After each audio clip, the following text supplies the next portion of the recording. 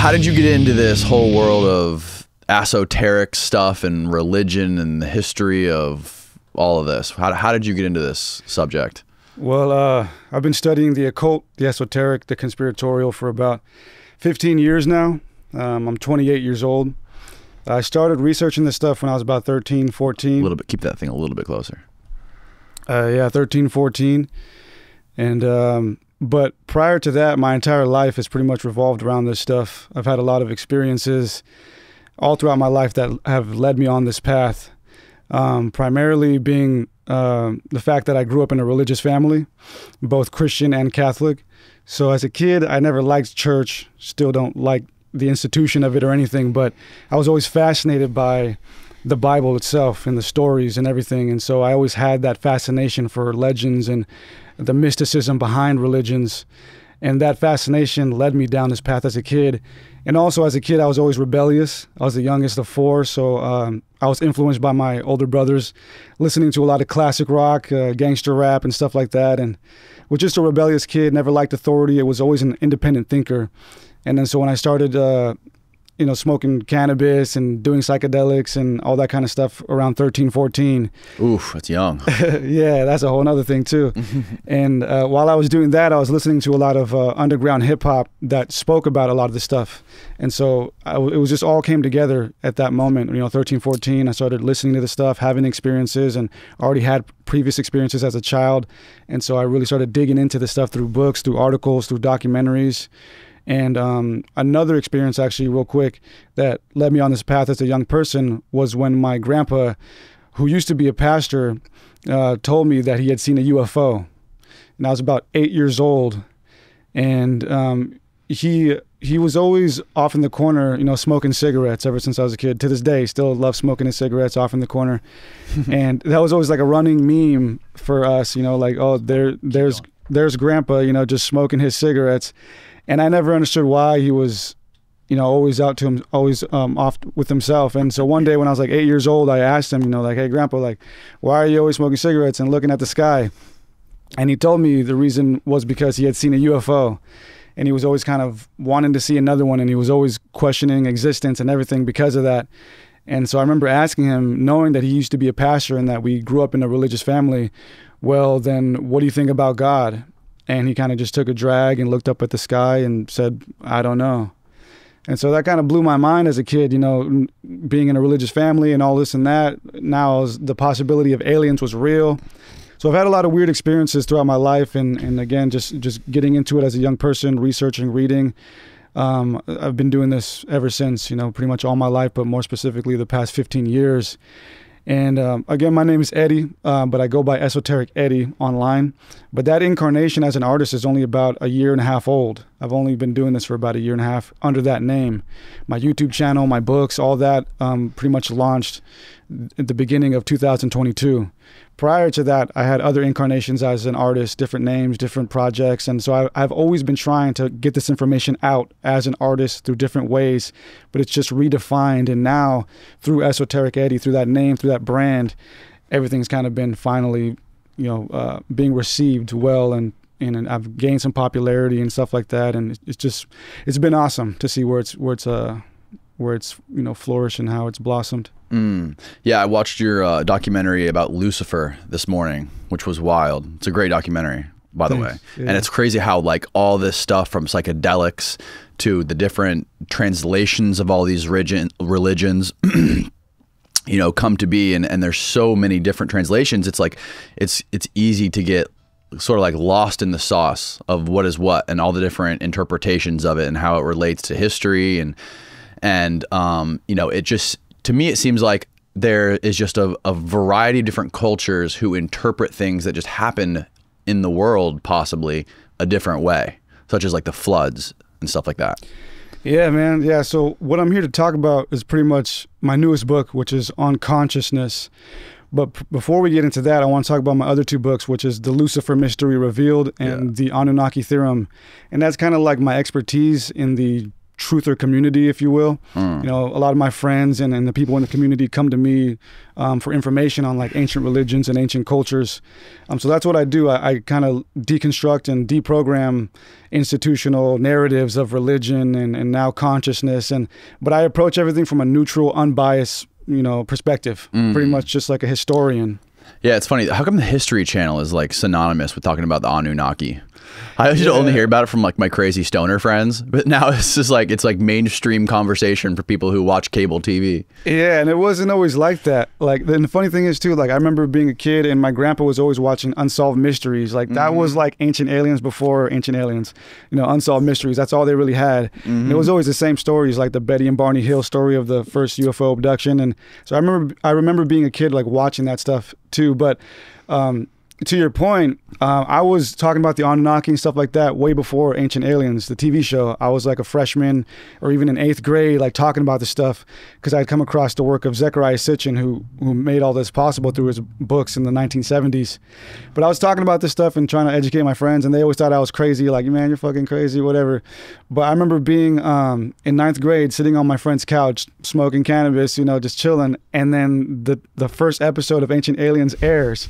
And I'm just freaking out, like, what? Like, yo, I start calling everybody over to the living room, like, yo, this is the stuff I've been trying to tell you about. Like, so I remember that moment, and I stopped watching after like the 2nd season when I saw the agenda or whatever. And yeah, it's a money machine now, and they kind of play the same narrative. And so in my book, The Anunnaki Theorem, I kind of just looked at everything through my own perspective, through a clear perspective. What do you think it had more to do with your interest, your early interest in this stuff? Was it, like you said, trying psychedelics at a super young age, or was it your early indoctrination into religion and your religious family? I think it was the indoctrination part. You know, that's where it all started. Like one of my earliest memories, one of the earliest core memories that I have, I must have been like 4 or 5 or something. I remember my mom dropping me off at the kids section at a Catholic school or Catholic church. And I remember walking into this auditorium or whatever, and I was small, so everything looked bigger to me. So I remember walking in there and being just like overwhelmed by how big the room was. And then there was this huge painting of Jesus just staring over us. And I remember just freaking out, like, who is this guy? You know? And so like that image just like was in my mind. And then as I grew and learned the teachings and everything, so it all started with religion and specifically with my, you know, authorities and elders telling me that the devil was real and that demons were real. So as a young kid, I thought demons and the devil were real and like they were out to get me and stuff like that. And that played a huge part in how I viewed the world and played a huge part in my fear and in my traumas. But as I said, I was always rebellious too, so I never liked authority. Yeah. And so that rebellion is what saved me because I always thought for myself. You know, like I remember listening to Pink Floyd and Bob Marley and stuff like that when I was like, you know, 3rd grade, you know, so I had that rebellious and like independent spirit. And so when I came across these books and these videos and stuff at like 8th grade, 9th grade, it just shattered everything and it all made sense in that moment. Like, oh, wow, I could see it. I could see like all the indoctrination and everything. There's something about religion is that when we're young and it's forced on you. Like when I was young, my parents dropped me and my brother off at Sunday school and we would have to go to church and stuff like that. And it was just like, you know, when you go home and you start listening and you see like Black Sabbath and Marilyn Manson on TV, you're like, this is way fucking cooler. Yeah. But like when you get older, people start, generally, I feel like people start to accept it more or understand it more and embrace it more. But there's something that happens like as we age where we understand it better. And we're not so opposed to it or inclined to rebel against it, I feel like. Maybe it's something like we're getting closer to death. Maybe that has something to do with it. Like because we're getting closer to death, it's kind of like it's not a closed loop, right? There's like it's an open loop. So we're not sure what's going to happen, so it's easier to sort of like accept it maybe. Yeah, well, it's part of the human process. You know, we've been worshiping things since the beginning, and it's all been developing, and that's kind of part of what I'm going to talk about today is how this idea of worship and God has developed over the millennia. It's just gotten more and more complex, and in some cases for the wrong reasons. So we've always had to cope with death and stuff like that, and I feel like way back in the day when we were more primitive, we had a much more healthy relationship with that. It was much more beautiful and more accepted, and it was like we accepted it. It was beautiful. But like now we have all this like weird religious stuff and weird like laws and morals and ethics that get in the way. But I think actually that we're starting to move away from the Abrahamic faiths in a sense. Not that they're not good for us, but it's just that we're starting to see that there's so much more to life, and that's also a part of what I'm going to talk about today. In my third book, which is about consciousness, it's like we can view life through these Abrahamic religions, but they're just very specific set of perceptions and philosophies, and there's a whole nother life outside of all of that. Do you think that God and angels are just aliens? I mean, to a certain extent. I used to believe that a lot when I first got into this stuff, like 13, 14. And the reason being is because of Zecharia Sitchin. You know, if you don't know, so Zecharia Sitchin, he's the guy who brought all of this Anunnaki stuff to the forefront in the 70s. You know, he wrote the first books on the Anunnaki. And so in other words, without Zecharia Sitchin, there would be no Ancient Alien TVs. There probably would be no Billy Carsons, none of that, you know, at all, you know, without him or Eric Von Daniken. So I read his books, and he was a prolific biblical scholar too. You know, you could say like he didn't try to disprove the Bible. He tried to like bring even more veracity to it, but saying that, you know, we're looking at it in a skewed way. He's the one who said that these angels and these beings are actually these ancient astronauts and stuff like that. So, and his books are fascinating. They're very detailed. He goes hard or whatever, but I have my own critiques about him, and like most people do after they read his works after many, many years. So I kind of just like put all his stuff to the side and kind of looked at all this stuff myself and for what it is, and came to my own conclusions. But to answer your question, are angels and demons just aliens? I mean, we could perceive them that way, but I go further than that, and I say that these archetypes never really existed. And that's what my first book is about, The Lucifer Mystery Revealed.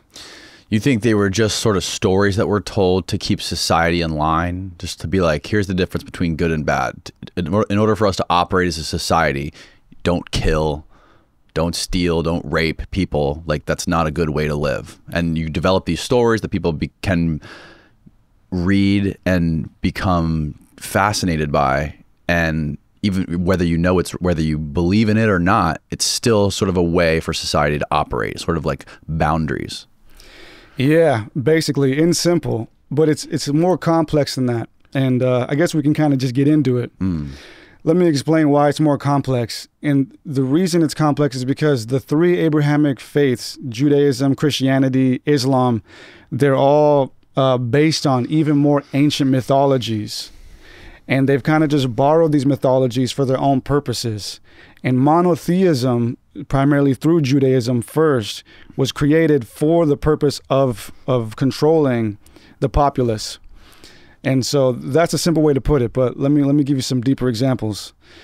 And also, apart from that, a lot of this religious stuff has just come about through mistranslations, misinterpretations, and exaggerations. Right. For example, charlatans as well. And for example, Lucifer, right? So Lucifer plays a huge role in Christianity and in Western pop culture, this and that, right? You know, the occult loves Lucifer, the Christians abhor Lucifer, but Lucifer never existed in the Bible.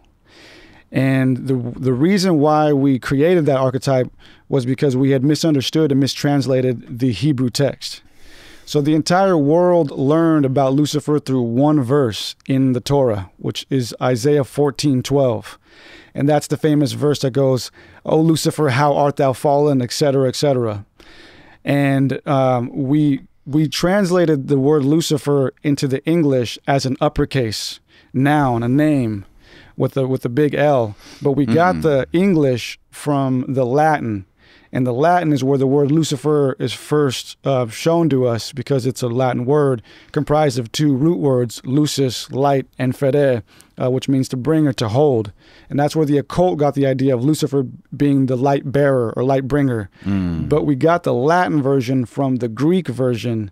And in the Greek, where we would see Lucifer, we would see the word phosphorus, which is equivalent to the Greek Latin, which is equivalent to the Latin Lucifer, which means light or fire or bright. But we got all of those from the Hebrew, which is Hillel ben Shahar. And Hillel ben Shahar means Hillel, son of Shahar. And the word Hillel means bright or shiny. And so that's where we got Lucifer, son of the morning, Hillel ben Shahar, because Shahar also means morning, right? Okay, yeah. But there's a reason why that is used in the Torah. Isaiah was a royal prophet and a royal scribe, and he was writing during the time of the Babylonian exile, when the Babylonians were descending upon the kingdom of Judah and taking them all into captivity. And so he was writing a prophecy about the downfall of the Babylonians, saying that they are like Hillel ben Shahar. Hillel ben Shahar was actually a Canaanite deity belonging to an old mythology before Judaism. And in that mythology, Hillel was a younger god who tried to rise to the throne, but failed. But it gets even deeper. The word Hillel, the Greek word phosphorus, the Latin word Lucifer are all words that could be used to describe or denote Venus. And Venus is the brightest celestial object in the sky preceding the sun. Right. And so Hillel was another version of an ancient Canaanite deity known as Athtar. And Athtar was a male rendition of the female Astarte, who was also Ishtar, who was also Inanna. And all of these goddesses were also represented by the star or the symbol of Venus. And so Isaiah was prophetically and poetically saying that the Babylonians are like Venus, they are like Hillel. They think they are something bright and shiny, but they will soon be overshadowed by God or the sun. The sun, yeah. So that's what he was really saying. So the early Christians kind of looked at this and were like, oh, wow, like he's talking about some person named Lucifer. But we totally just took that and ran with it and exaggerated it. And so there never was a Lucifer. And so we took that, ran with it. And primarily, Oregon. So we said there never was a Lucifer. Well, they mentioned Lucifer and the L wasn't capitalized, meaning it wasn't a person. Yeah. So it was a symbol? Well, Lucifer is a Latin word. And it was the translation of Hillel ben Shahar. So there never was a Lucifer character. And when I say there never was a Lucifer character, what I mean is there was never this right-hand angel that was the leader of some choir who rebelled against God and then was cast down to earth. That's the whole Lucifer mythos. That was put together over hundreds of years by Christians, but it all started with the mistranslation of what Isaiah was saying. Oh, okay. So Hillel ben Shahar was the source of what we created. Yeah. And it's kind of like, okay, so what? But the reason that's important is because if you break down what Isaiah was doing, then it kind of opens up a whole other discussion. Because what he was doing was he was referencing even older Canaanite mythologies. And this is what this whole Anunnaki thing is based off of. The whole Anunnaki thing is based off of the fact that Judaism, which is basically the first Abrahamic religion, is all based off of the Anunnaki tales. And I can give you an even crazier example. For example, in Genesis 1:26, right, when man is being created, you can open up any English Bible to this day and go to Genesis 1:26, and it'll read, "And God said, let us make man in our image after our likeness." And there is plurality there. If you were to ask any theologian or whatever and be like, why is there plurality there? They would give you some cute answer like it's God talking to himself or God talking to Jesus or whatever. But that's not the truth. The reason there's plurality there is because the word that was used in the Hebrew text, the original, was not God. The word that was used was Elohim. And Elohim is a plural word, meaning the powerful ones. So if you go back and read Genesis 1:26 with that in mind, now you're reading, the powerful ones said, let us make man in our image after our likeness. So who are the powerful ones? Well, the powerful ones are the Anunnaki. And the reason that is so, and how we know that, is because the people who wrote the Bible, they were from the Middle East. They lived in that area. They lived closer in time to the Babylonians, to ancient Sumer and all that. So the Sumerians were their ancestors. They knew those tales by heart. You know, for example, the Sumerian Enuma Elish was reenacted every year in Babylon at the Akitu New Year Festival. So these were their ancestors. They knew these tales. They implemented them into their new religion. What is the Enuma Elish? The Enuma Elish is the Sumerian cosmological tale, the tale of how the universe was created. Okay. And there's I get into that in my book, The Anunnaki Theorem. And also real quick, if anybody's interested to learn more, I have free documentary versions of both my Lucifer book and the Anunnaki book on my YouTube channel that you can check out. But yeah, so what I'm saying is the Bible, the Torah, whoever wrote it, and we still aren't even clear on as to who really wrote it, whoever wrote it was writing it with the Anunnaki stories in mind, and not just their stories in mind, but a lot of the other religions around them in mind. And when we look at the text, they're still fascinating. You know, for example, the oldest piece of literature known to us right now is a Sumerian text known as the Kesh Temple Hymn. And it's a strange text. It's about, I don't know, somewhere around 4,000 to 3,000 years old. But it's a strange text. When you read it, it's basically just these gods, and they call them the Anunnaki in the text. These Anunnaki putting together some kind of ritual or ceremony. That's all it is. It's like they're like getting these like instruments and like these smoking devices or whatever, and they're like putting together a ritual. And this is the oldest text known to humanity. So it's like, what is that about? You know? And so in my book, I conclude that these people, these Anunnaki, weren't aliens. They weren't interdimensional travelers. I don't doubt that possibility. But the reason I think that is because if we read the text for what it is, they tell you what's going on. And so right alongside the Kesh Temple Hymn, we have the Enki and World Order text, which is just as old. One of the Enki and World Order. Yeah, the Enki and World Order text. And what it is the god Enki constructing society. He's kind of like appointing all these other gods to their positions in society. Like, okay, you're going to take care of this farm, you're going to take care of agriculture, and this, and that. And in the text, he also devises the calendar. And so if you're reading this, you would think that they're doing this for the first time, that these are the magical gods of creation, you know, creating everything. But what tells me that this isn't them creating this for the first time is this simple passage in the text where it is said that Enki noticed that there were these nomads on the outskirts known as the Martu nomads, and he noticed that they were without resource. And so that he hooked them up with resource, whatever, like a house, some animals. And so if these are supposed to be the gods of creation, who are these Martu nomads on the outskirts, right? So I'm reading this as if these beings are reconstructing society. You know, they're having to reconstruct everything and build everything from the ground up. And on the outskirts, there are these disenfranchised people. So if we look at anthropology, geography, and all that stuff, we know that there have been cataclysms in recent history. Right.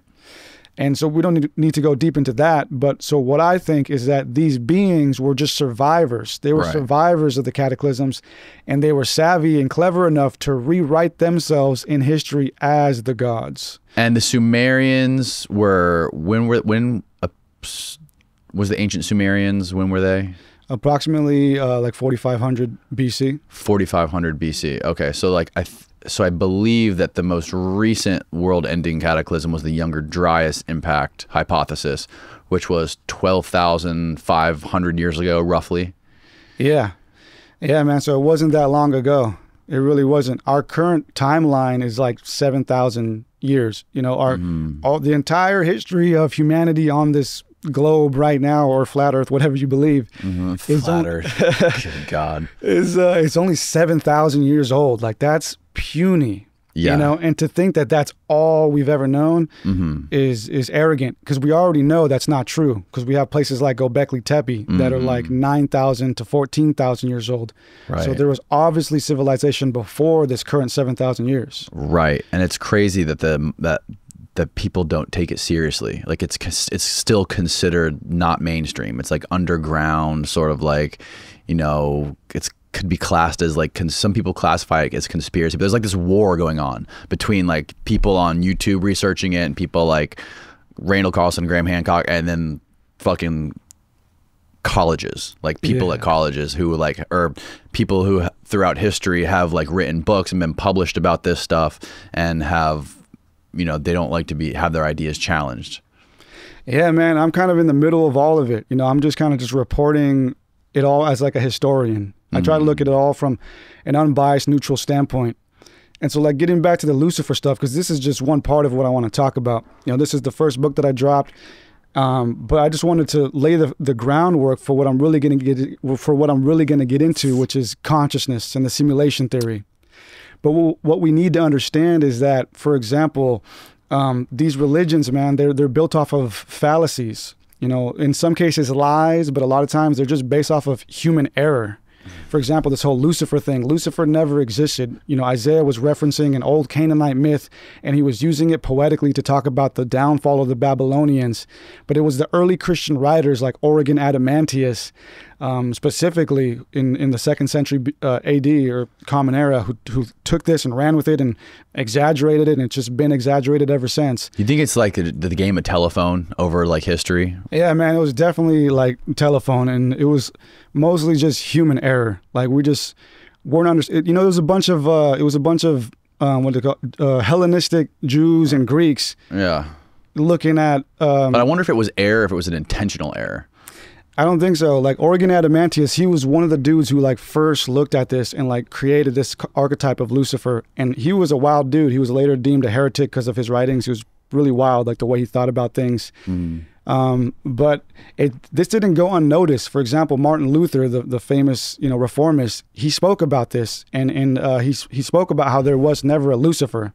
He was smart enough to read this with the historical context in mind, as I'm explaining. Like Isaiah he's an ancient dude who was closer to his ancestors, the Sumerians, but the early Christians were just so fanatical and reading it from their mind state of the New Testament or whatever. But this didn't go unnoticed. You know, Martin Luther, he picked up on it like, yo, there's no Lucifer. This is an error. Like, we're reading this wrong. You know, and even the occultists, the famous occultists like Eliphas Levi or Helena Blavatsky, who are huge players in the occult, the modern occult, they knew this too. But still, even though they knew that, they still played on the Lucifer archetype in philosophy and blew it up, and which just made things even worse.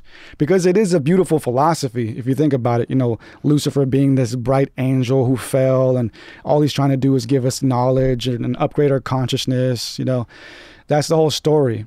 But we're just putting all these puzzle pieces together that never initially were meant to be put together. He was trying to upgrade our consciousness? Yeah. So was he telling us to do drugs? Basically, yeah. Really? Well, basically, because so you have Isaiah's verse with Hillel ben Shahar, and then Christians like to couple that with the Garden of Eden story, which there's no similarity there at all. There's no connection. You know, they're just always piecing these different things together. So they like to take that and the Garden of Eden and then use it as evidence for there being a Lucifer archetype. But in the Garden of Eden story, we find this being called the serpent, right? And the word used, and it's always about the word. That's the thing these Christians don't understand, is like we have to look at the Hebrew, Middle Eastern contextual history and the word and everything. The word that was used instead of serpent, or, you know, originally, was nakash. And nakash is a double meaning word. It can mean serpent, but it can also mean wise one. And whoever wrote the Bible, they did a lot of this on purpose. They used a lot of words that could be playful, and there was a surface level understanding and a more mystical, esoteric understanding. So the word nakash, again, means serpent and wise. And that person, as I relate in my book, if there ever was a Lucifer who was a fallen angel who tried to like uplift us, it was that person. In the Garden of Eden story, of course, the serpent, you know, tries to convince Eve to eat this apple or whatever it is, you know, consume this drug so that we will become like gods. That's what the Bible says. You know, eat of this, you will become like gods. And when we did eat it, again, in the Bible, there is a plurality. After we eat it, God says they have become like one of us. Go back, open your Bible. I don't know what verse that is, but it's in Genesis 1. God says they have become like one of us. And again, if you understand the ancient historical context, who they were talking about, these us were the Anunnaki, because that was the first religion. The first religion on Earth, according to the current 7,000 year timeline, the first religion, the first gods were the Anunnaki. Those were who our ancestors worshipped. Pardon this brief interruption, but I want to take a second to talk about our sponsor, Verso.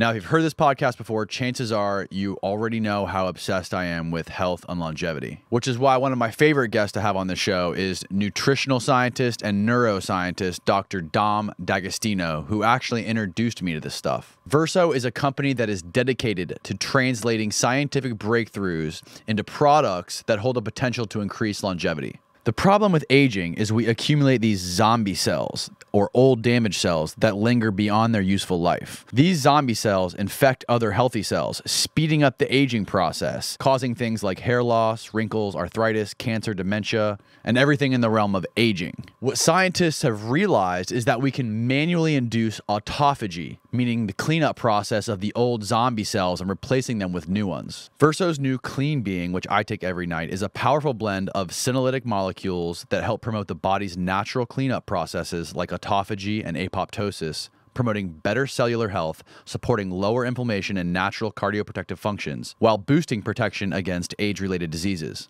The three main ingredients in Clean Being are spermidine, luteolin, and dihydroquercetin, which play key roles in the control of gene expression and are essential for cell growth and proliferation, specifically when it comes to cardiovascular and cognitive function, skin health, vision, and the immune system. Head on over to ver.so and use the coupon code Koncrete at checkout to save 15% on your order. I linked it all below. Now back to the show. So all of that got condensed into one God, as I can get into. But getting back to the Garden of Eden real quick, Enki, the Sumerian god, he has always been known as the wise serpent. His symbol was always that of a snake or a serpent, and he's always been known as the god of knowledge and wisdom. For example, Sir Henry Rawlinson, who was considered the father of Assyriology, the guy who started studying all this stuff after we pulled it out of the ground in the 1800s, he concluded that it's clear to our ancestors that Enki was the god of wisdom and the god of the serpent and the snake. So again, whoever wrote Genesis was compacting all of this ancient mythology into this simplified version. And that's important. It's important because it's a maybe deliberate erasure of our history, of who we really are, where we really come from, especially when we look at how monotheism was formed. And I'll get into that a little bit right now. So monotheism came forth through Judaism, primarily. Some people will say it started with Akhenaten and the sun worship or whatever, but primarily it started with Judaism. And it all started with Abraham, right? So all three of the Abrahamic religions, Judaism, Christianity, Islam, they all claim that Abraham was the patriarch, the father of all of these religions. So without Abraham, you wouldn't have the seed or the bloodline or the lineage of any of these religions. Okay. So it all starts with him, right? And if you open up the Bible and read Abraham's story, you learn that Abraham and his father, his family, were from Ur Kasdim of the Chaldees. So, and there's a lot of debates within academia as to where it is, where was he really born? You know, was it this Ur or was it this Ur?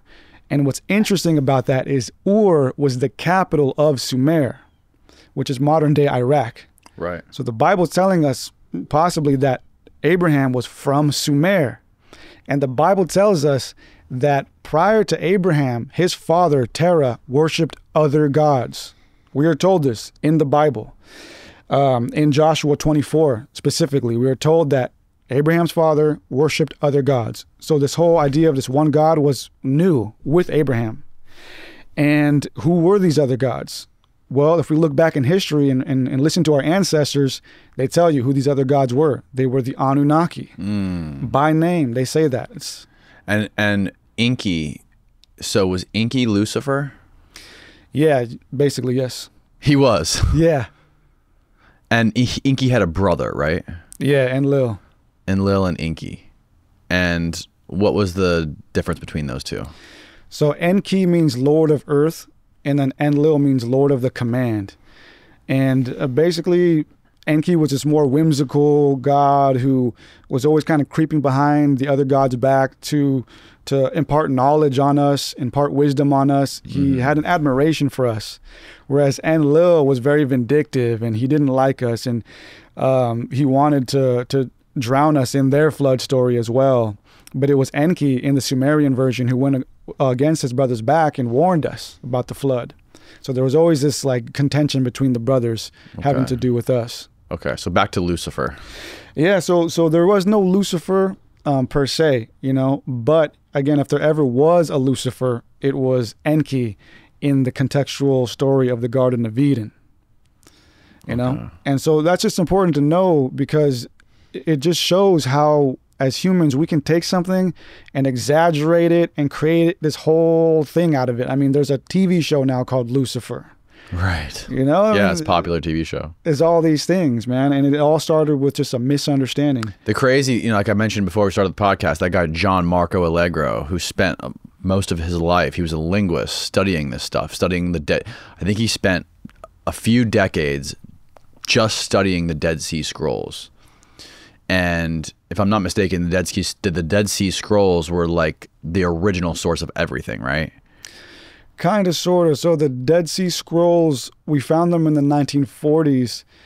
And what makes them interesting is that they have some of the oldest versions of some of the stories in the Bible. Right, okay. Some of the oldest remaining versions. And where did the Dead Sea Scrolls come from? I always get those mixed up with the Nag Hammadi library. But it was because I think the Nag Hammadi were found at the same time, and they both have like very ancient and weird versions of the Bible. But I think the Nag Hammadi was found in Egypt, and then the Dead Sea Scrolls were found somewhere also in between the Middle East and Egypt. But I don't know exactly. Yeah, but what John Marco Allegro came up with after all of those years of studying those Dead Sea Scrolls and deciphering them, you know, because it's such a sketchy thing when you're actually trying to decipher the words and figure out the meanings. Yeah. And that's what this guy's specialty was. And basically what he concluded was that these religions were ancient fertility cults, and that they were consuming loads of psychedelics. Yeah, man. And there's a lot of that, you know, for sure. The Nag Hammadi. What is this? The Kerbet Qumran. Dead Sea Scrolls are ancient manuscripts that were discovered between 1947 and 1956 in 11 caves near Kerbet Qumran. Dyslexia is a bitch. On the northwestern shores of the Dead Sea. Okay, they are approximately 2,000 years old, dating from the 3rd century BC to the 1st century CE. BCE to the 1st century CE.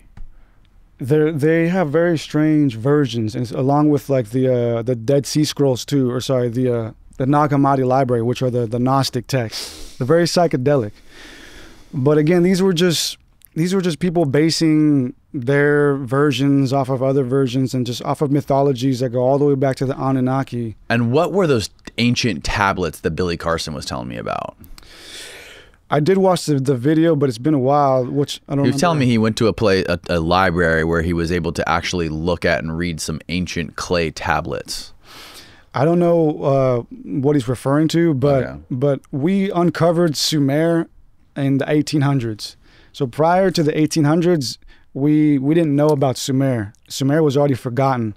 There were some references to it in like Assyrian and Babylonian texts, and it was known in the Bible as Shinar. But in the 1800s, we found it in Iraq and started digging up all these clay tablets. And to this day, it's been reported that we've found about like 500,000 if we're being conservative. But even out of that 500,000, only like maybe 10%, if that, has been circulated throughout the public. And so these clay tablets they're texts from our ancestors talking about these Anunnaki and these beings and some other clerical and boring stuff too.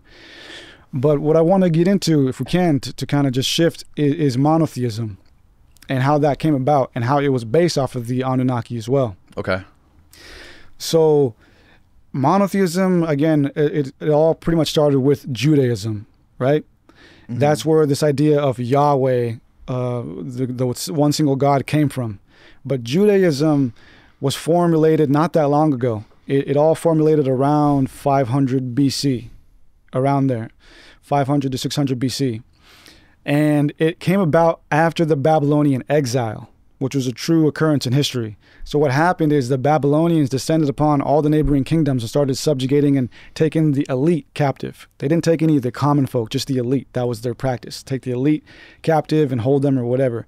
And during that Babylonian exile, the elite, they were mingling, they were being influenced by what was going on around them, right?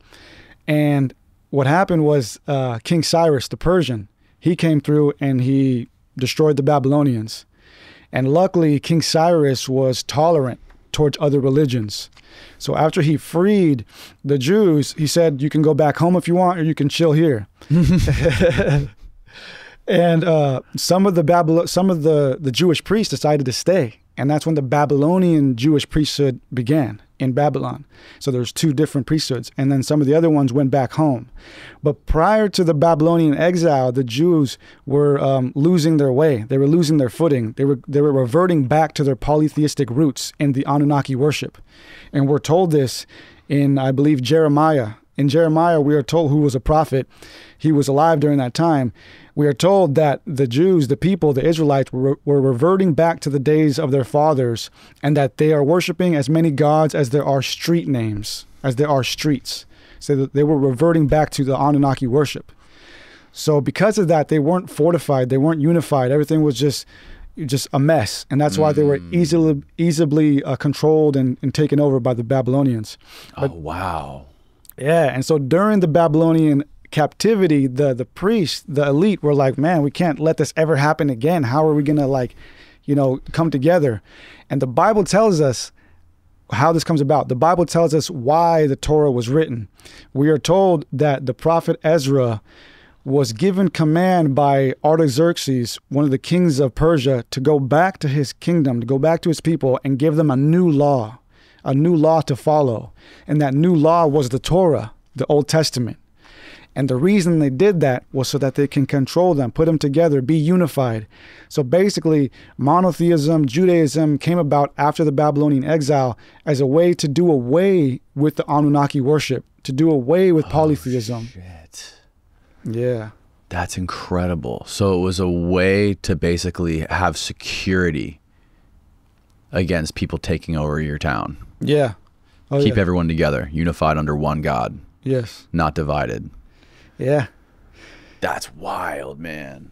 Yeah, and it gets crazier real quick. So Judaism is all based off of the worship of Yahweh. That's his name, right? Yahweh. But what's interesting is that the worship of Yahweh historically goes further back than the Jews. The earliest inscription of Yahweh that we have is actually found in the Sinai Peninsula. And there was a band of these nomads known as the Shasu who were worshiping Yahweh in the Sinai Peninsula. And we know this because there's an Egyptian text that we found where I think it's Amenhotep III. He subjugated some of these Shasu and took them in as slaves. And he claims that these are the Shasu of Yahweh. And there are inscriptions in the Sinai that state, this is our God, Yahweh, and his consort Asherah. So these Shasu were worshiping multiple gods. To them, Yahweh was just a part of their polytheistic pantheon. And that's interesting because in the Bible, the first time the name Yahweh is given to us is in Exodus to Moses in the Sinai desert. So the Bible is also reflecting history. The Bible is telling us that the name Yahweh, this one God, was given to Moses in the Sinai desert, where these people were already worshiping Yahweh. And so it's just more proof that all of this is just based off of the Anunnaki worship, the Anunnaki mythology. And it was just slowly fortified, slowly perfected until after the Babylonian exile, when all of those kingdoms were gone anyway, where they said, you know what, let's take all of this and let's create our own thing, our own kingdom, our own religion, and let's go forward. Because at that time, the Sumerian kingdom was already was way gone. The Akkadian kingdom was gone. The Babylonians had just fell. The Assyrians were gone. So all that was left really were the Jews and some of the neighboring kingdoms, and then the encroaching Greeks. And then slowly through time, after that all fell, it was the Christian empire and the Jewish empire. Everything else had already pretty much crumbled. Right. And at that time, the Christians utilized the same blueprint because they were dealing with the pagan religions. All the pagan religions, this and that. So they said, you know what, let's get rid of all of that. Let's just all make it one thing, Christianity. And what they did is they created a power shift. They said, instead of having to go through Jesus, to find God, you have to now go through the Catholic Church. They created a mediation, because before the original Christians, they didn't go to these big churches or anything like that. They just worshiped together, communal. They were hippies. But the church came through and stamped its boot and said, no, now you have to go through us. We are the mediators between heaven. Wonder who the first person to come up with the church was. Yeah, well, technically they say it was... When was the first church? It was, I believe, in Syria. Really? Yeah, but technically Paul was like the first one. Paul was the first one he's the one who created the Catholic Church, or the church, and then after him were the apostolic fathers who followed after him in line, kind of the same way that the Jews do with the rabbis. There was like an original rabbi, and ever since him, it's been like a succession. Right. But basically all this stuff, man, all of this stuff is just based off of the Anunnaki. It's just based off of the Anunnaki, and it's slowly just morphed and changed and condensed and become centralized. And here we are. I just saw a video the other day of Vladimir Putin, doing some kind of cold plunge baptism or something. Cold plunge baptism? Really? Yeah, something weird like that. We got to find that. Yeah, yo.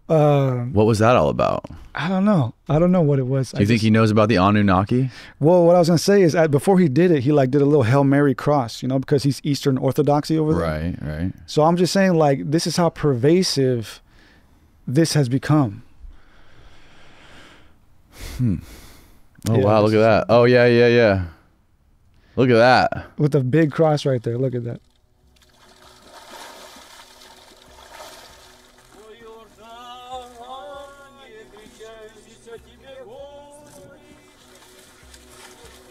Is that him? Who's that guy? Yeah, that's a big thing in Russia. Yeah, they wear the wool hats when they do it. They do the cold plunge in the sauna. It's a big Russian thing. But this is all for Jesus Christ. Wow, dude, I didn't know this. Yeah, so it just shows you how pervasive all of this is. I mean, religion is still a huge part of our world. I mean, he's one of the leaders of the not so free world with a finger on the nuclear button. And here he is still indoctrinated by this stuff. Could you imagine seeing our president doing the cold plunge? Oh man, he probably wouldn't get back up. Like, oh. Yeah, man. But like, what do you think about the fact that the only people that are talking about the Anunnaki are people like yourself or the History Channel? I mean, it's weird, man. I think it'll eventually catch on. To who though? Who would it catch on with? Like, it's catching on because it's making money. Yeah, that's the reason it's catching on, and that's the reason a lot of people even start thinking about it and reporting on it or doing things like you're doing. They get inspired by shit like these shows on the History Channel. So it's not a bad thing that they're making money. A lot of people's like, oh, the History Channel, they're just fucking, they're monopolizing this fucking shit and making it more fringe. But in reality, what they're doing is they're creating an economy around it, and they're creating more people like yourself who get fascinated by it and just dive into it and find out even more things about it. Yeah, and that's their focus for the most part, is the money, right? And they're not telling the whole truth, because they're always leading you to those cliffhangers of like, they were aliens and this and that. And it's like, like, okay, that's fun, it's entertaining, but like, let's get to the real truth. Like, what's really going on? And that's what I try to do. And for me, I started doing this because I was indoctrinated. Like, I'm telling you, like, I used to really believe demons were real and the devil was out to get me, and I played a huge role. You don't think demons are real? No. Really? Yeah. Why not? Not in the... Are you sure they're not real? Well, let me say this. I don't think they're real in the way that the Christians perceive them to be. How do you think they could be real? Well, that's what I wanted to get to with my new book, per se, because I just want to make sure there's nothing else I wanted to say on that, with the Anunnaki and stuff, because we're going to get into like consciousness and the possibilities of things like that being real. The reason I say demons are not real is because that's a perspective. For example, again, with the words, the word demon comes from the Greek word daemon, and daemon never meant like an evil being. It was just a word that meant a god, a demigod. So the daemons they could be good, they could be bad. And a lot of times in the... Then who the fuck missed that translation? A lot of these people, man. And why? They just weren't Because we needed a devil? I mean, maybe. Okay, a lot of this is just human error. That's what I'm starting to find, man. That's what I'm starting to find out. A lot of this is just human error. Like even in the truther community, for example, whatever that means, there's a lot of stuff is still exaggerated. Like I did a video recently on my channel about the famous Albert Pike letter, right? I don't know if you know who that is, but no. Albert Pike, he was a Confederate general from Arkansas, and he's the only Confederate general I think that has a statue in Washington. And but he was a Freemason, a very prolific Freemason, and he wrote like what is considered the Freemason Bible. It's called the Morals and Dogma, right? But there's this rumor that's been circulating for almost 200 years now. For almost 200 years, there's a rumor that's been circulating about him having written a letter that predicted World War III, or not just World War III, but the 2 world wars before that. And that's been a big thing. And I just recently sat down, being, you know, the researcher that I am, and dug into it. Like, is this real? It took me hours of digging through and researching and reading, only to find it was never real. There was never an Albert Pike letter predicting World War I, II, or III. It was, again, a game of telephone. It all started with this dude by the name of Leo Taxil back in like the 1800s who started this rumor, but it never had to do with wars. It had to do with him and Lucifer, again, the whole Lucifer thing. And slowly over time, it progressed to this thing having to do with the 3 world wars. And in the truther community, people swear by that. You know, this letter's real, but it's not. A lot of this stuff is not real. It's just us playing games with ourselves. And that's why I had to write this book about consciousness.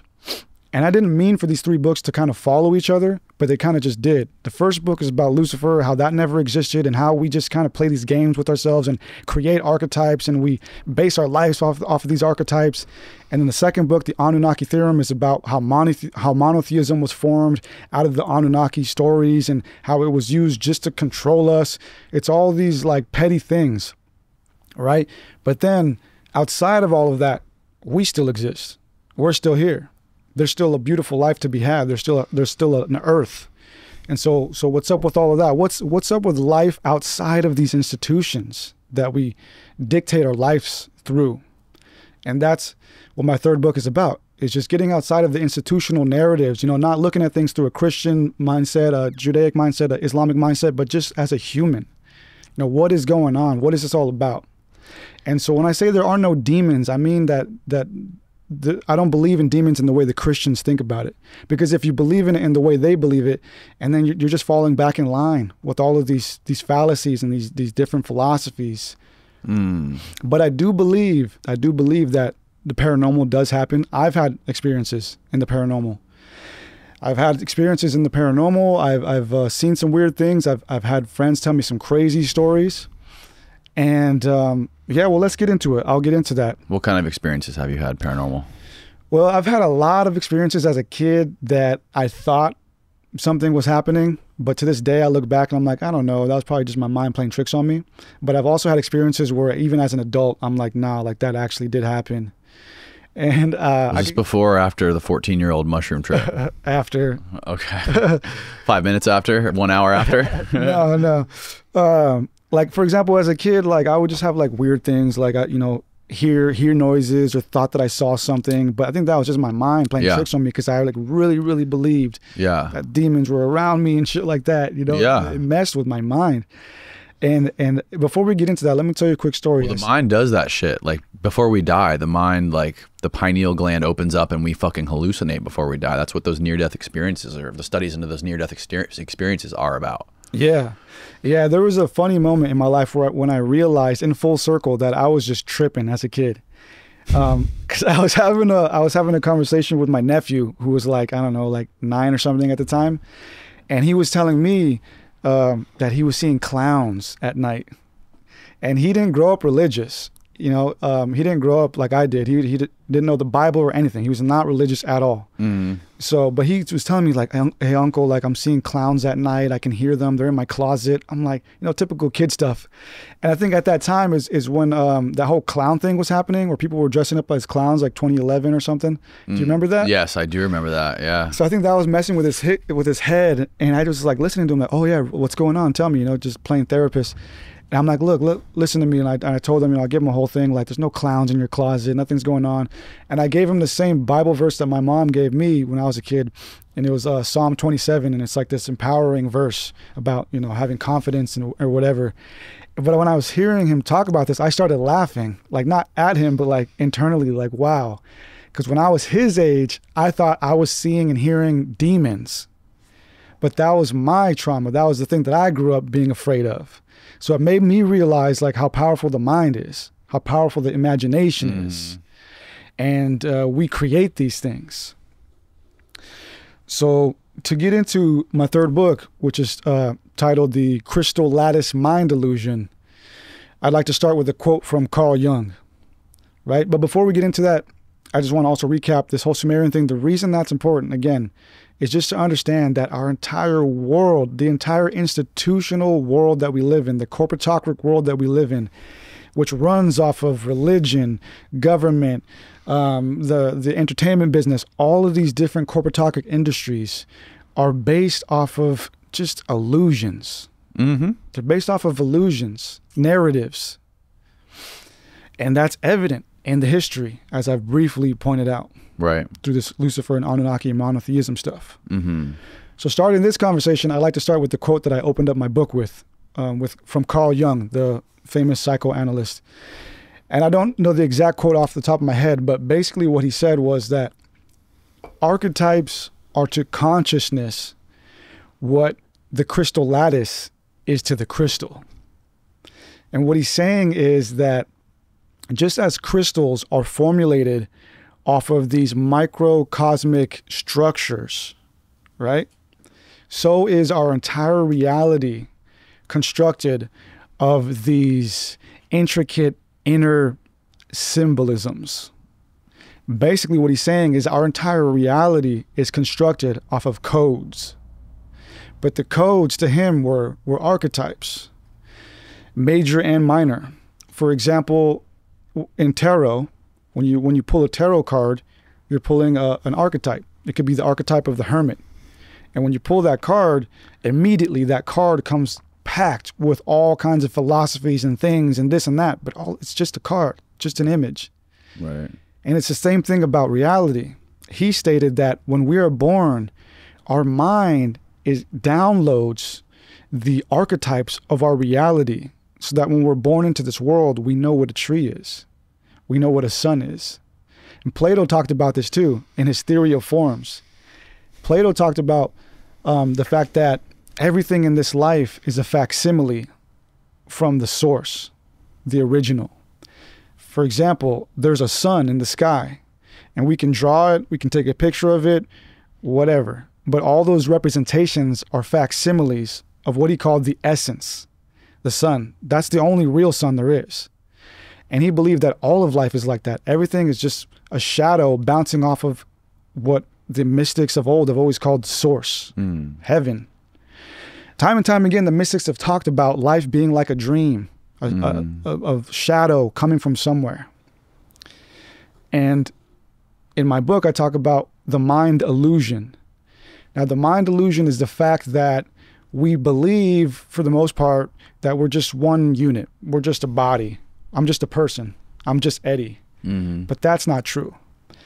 Because the body itself is made up of billions of components, if you want to count all the moving cells and all the intricacies within us. Just the body alone is made up of billions of parts. But the body is just one part of who we are. The other part is the mind. And even the mind, like the body, has compartments. We know this to be true in the conscious and subconscious.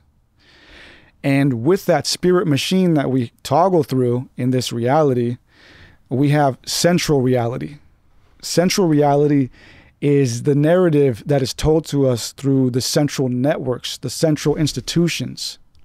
And central reality, for example, would be told to us, or we would be indoctrinated through, for it or to it through like the TV networks, right? The TV networks, the health industry, the entertainment industry, the education industry, the governmental industries, all of these centralized institutions that make up the globalist network are what dictate the central reality. So money dictates reality. That's one part of it. And sex. Yeah, that's one part of it. But what I'm saying is that there's a central reality that we all agree is true, right? And but we also have our individual reality, the way that we think about ourselves or the way that we think about life. Well, how do we fit into that? Well, it's a crude system, really, and it's actually a genius system, right? Because this world is pretty big, actually. I mean, it's small, but it's as vast, you know, for one person to move around, right? So the rulers that be, per se, they, in order, like, as I just mentioned, they have to find clever ways to control us. And one of the earliest ways they found was religion, right? So the central reality of Judaism is the Torah, right? The central reality of our world is the government. No matter where you're at in the world, the government is always going to be the core of what regulates everything. Right. And that's becoming more and more globalized. And religious. And religious. Politics are becoming religion. Yeah, exactly. And so we have that. Really? No, yeah. Like, even like there's two religions in the US right now. It's crazy. What do you mean? As in left and right, both sides of politics. Yeah, absolutely. Yeah. Yeah, see, exactly. So those are central realities. They're creating like these, but it's all just, again, narratives. They're just perceptions, and they're based off of fallacies, illusions. Yeah, but at the same time, we are social animals, and we like to be we like to be in our groups. Right? We feel that's how we get security. There's this pyramid this guy explained to me called the creation of a state. And the way he explained it to me was interesting. He says there's three main levels to the pyramid. There's the first layer, which is individualism, right? Where we're all out for ourselves. The second layer is tribalism, where like you and me can be in a group and those people can be in a group. We're both in our own tribes. Maybe I'm a good farmer, I'm a good gardener, and maybe you're a good hunter. So I'll do the gardening and you'll do the hunting. You'll share the meat with me, and I'll share my vegetables with you.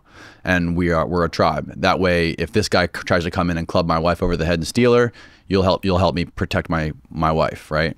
Above that, there's the creation of a state, where, you know, now these tribes become so big, you have to incorporate things like taxes, and everyone kind of throws into a pool to help each other, you know, to run all of the things that keep our state intact. And, you know, it's like, that's how society runs. And it's like we're at the point now where we're too big for our own good, right? This works up to a certain size, like a small tribe. It makes sense where you see everybody, you interact with people, you each have value to each other, right? There's trade-offs. But like right now, we're so fucking enormous. It's like we have to almost faction off into these smaller tribes, you know, like politically even. Yeah. Yeah, I mean, we should. That's the way it should be. You know, that's the way it used to be. You know, we used to have our tribes, our little corners, you know, and we were just friendly or whatever. But over time, specifically during the 20th century, the institutions try to globalize everything and have that monopoly on everything, like just have that net over everything. And I have a documentary on my channel about the Committee of 300 that shows a timeline of the globalist philosophy and how that developed and how we got from, like, for example, Cecil Rhodes to Klaus Schwab, you know, how we got from there to this. And so these institutions, yeah, they're trying to turn us into something that we're not naturally. You know, they're trying to turn us into this one centralized, autonomic, just governmental one world system. When, as you said, that's not how we are naturally. It's not how we act naturally. You know, we have our family systems and this and that, our family morals, our realities. But they're trying to make central reality the one thing. Well, it's also like, it's almost like religion is meant for a smaller group of people. It's not meant for billions and billions of people. You know, it's almost like we're too comfortable. It's too easy for us now with technology, the way technology's evolved, you know, communicating over social media through a computer, people staying at home all day, doing meetings through the screen, not interacting with people. It's like, it's breaking down society almost. Yeah, and I don't think that the interconnectivity is like an evil thing. Like, it could be a beautiful thing, you know, and that's like the whole thing in the truth community is like... No, the interconnectivity is the foundation of what we are. Like, that's what we need to thrive and live. Yeah, we're like moving out of this Kali Yuga per se and back into a golden age, right? Like as they say, like the Atlantean age when everything was advanced and interconnected. Like we could live on a very beautiful place where everything was more benevolent and more efficient. But unfortunately, the people that are running the world, they just don't have that in mind, you know? Like they just want to produce and they want to keep us as them versus us and stuff like that. You know, for example, like Jeff Bezos, you know, he's got this monopoly on the production system right now, and slowly it's going to probably become even bigger and bigger until maybe there is just one giant company that takes care of all the production. Mm-hmm. You know, people like him are so weird to me. Like I understand I understand wanting to like have this enormously successful bit. Maybe just because I've never been there, I don't understand it. But like I understand like creating Amazon, you know, becoming a billionaire even. But like, to get more ambitious than that, like you're a billionaire, you have more money than anybody else. Now you want to monopolize the earth. Yeah. Like how do you get there? Yeah, I can't even fathom. I mean, that mindset. In a sense, we've always been like that too. Like all history shows that there's always been Bezos and guys like Klaus Schwab's, you know, like Nimrod, you know, Sargon of Akkad. Like we've always been like that. Even the Sumerians were a warring faction. You know, they were always warring against each other. We've always had that flaw in us. But I don't think we're destined to just be that. I think we're destined to be more than that. And that's kind of a part of what I'm here to talk about. But there's something else you mentioned, sorry to interrupt, but there's something else that you mentioned that I will probably mess up when I regurgitate it to you, but maybe you can expand on it. But there was, after the gods created us in their likeness, they created us as like a worker species. Can you explain that? Yeah, absolutely. So even in the Bible, you know, we're told that we were basically made to till the ground. You know, we were made to take care of the Garden of Eden. We were made to till the ground, to take care of the animals, to take care of God's creation. But, you know, we messed it up after, you know, partying with the serpent or whatever. But again, that's based on the Sumerian tales. Because in the Sumerian tales, there's at least 3 texts that talk about us being created. And each of those versions were always created through an admixture of their blood and what is called clay, whatever it is. Yeah, clay. And the Bible obviously reflects that with Adam being formed out of the clay. And so the Sumerians tell us we were created out of an admixture of their blood and clay, but we are specifically designed, and the texts tell us this, we are specifically designed to simply just be worshipers and workers of the gods. They want us to build something? Yeah, I don't know the exact word, but I'm paraphrasing. One of the texts says we were meant to basically be there to serve them, like just to serve them and worship them and appreciate them.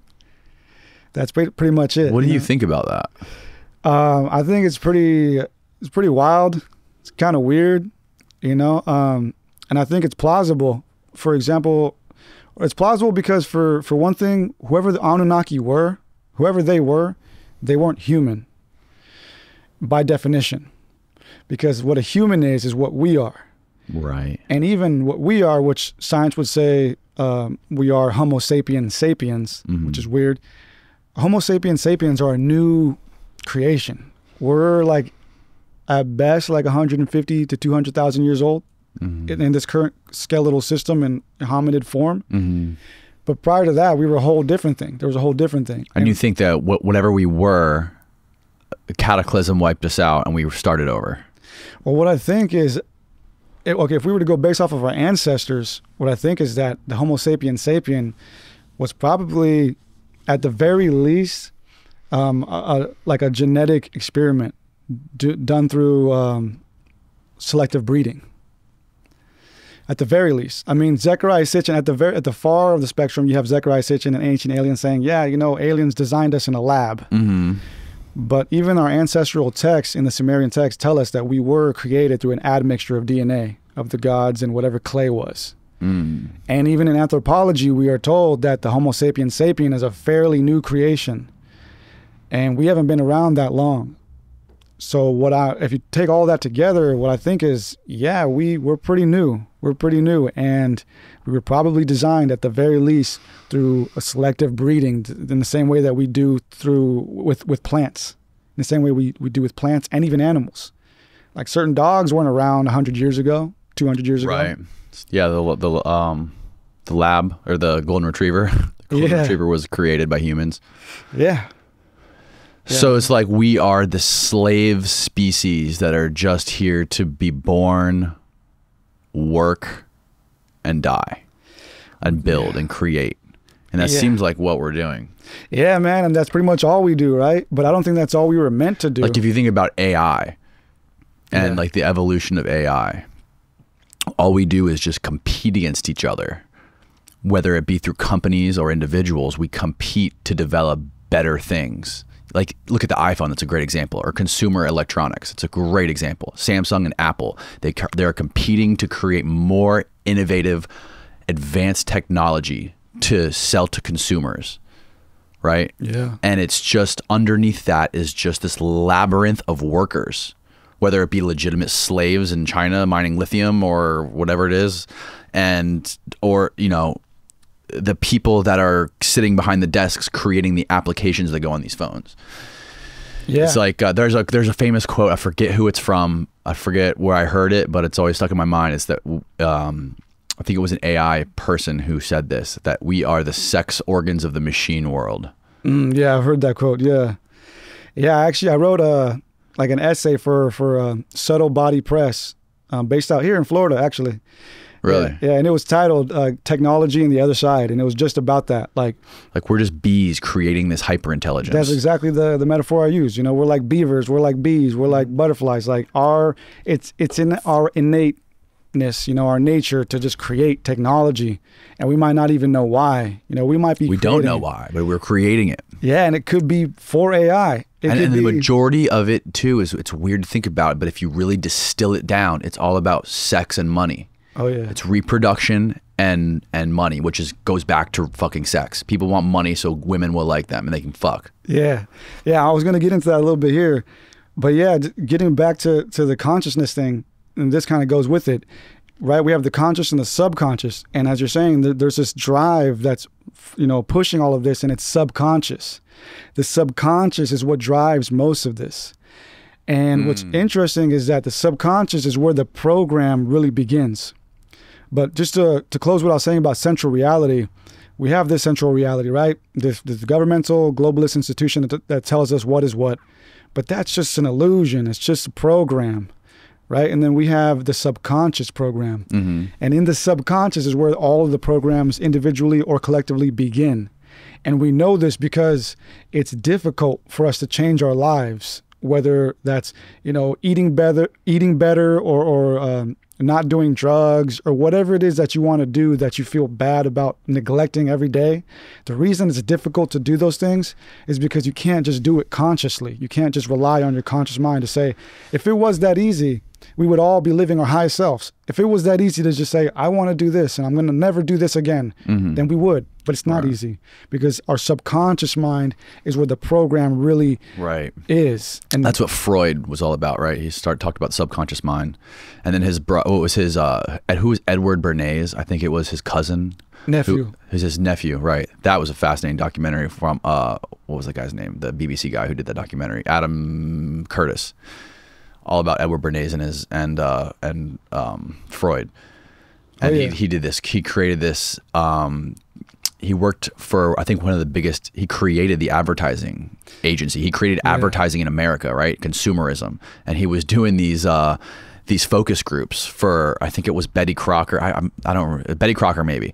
And he was doing focus groups because these cake mixes weren't selling, right? They were selling these like boxed little instant cake mixes, and they did a study group with these housewives, and he was studying their mind and asking them things, and they were feeling inadequate at home because they didn't feel like they were contributing enough. They felt worthless when they were creating this cake because they didn't, like, it's not like they didn't create it, right? They felt like they didn't contribute enough to it.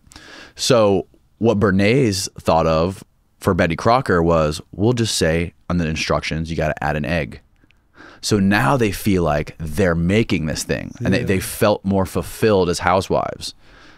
Yeah, it's such a weird thing about the subconscious mind, and how it works and how it sells, and it all goes back to consumerism and money.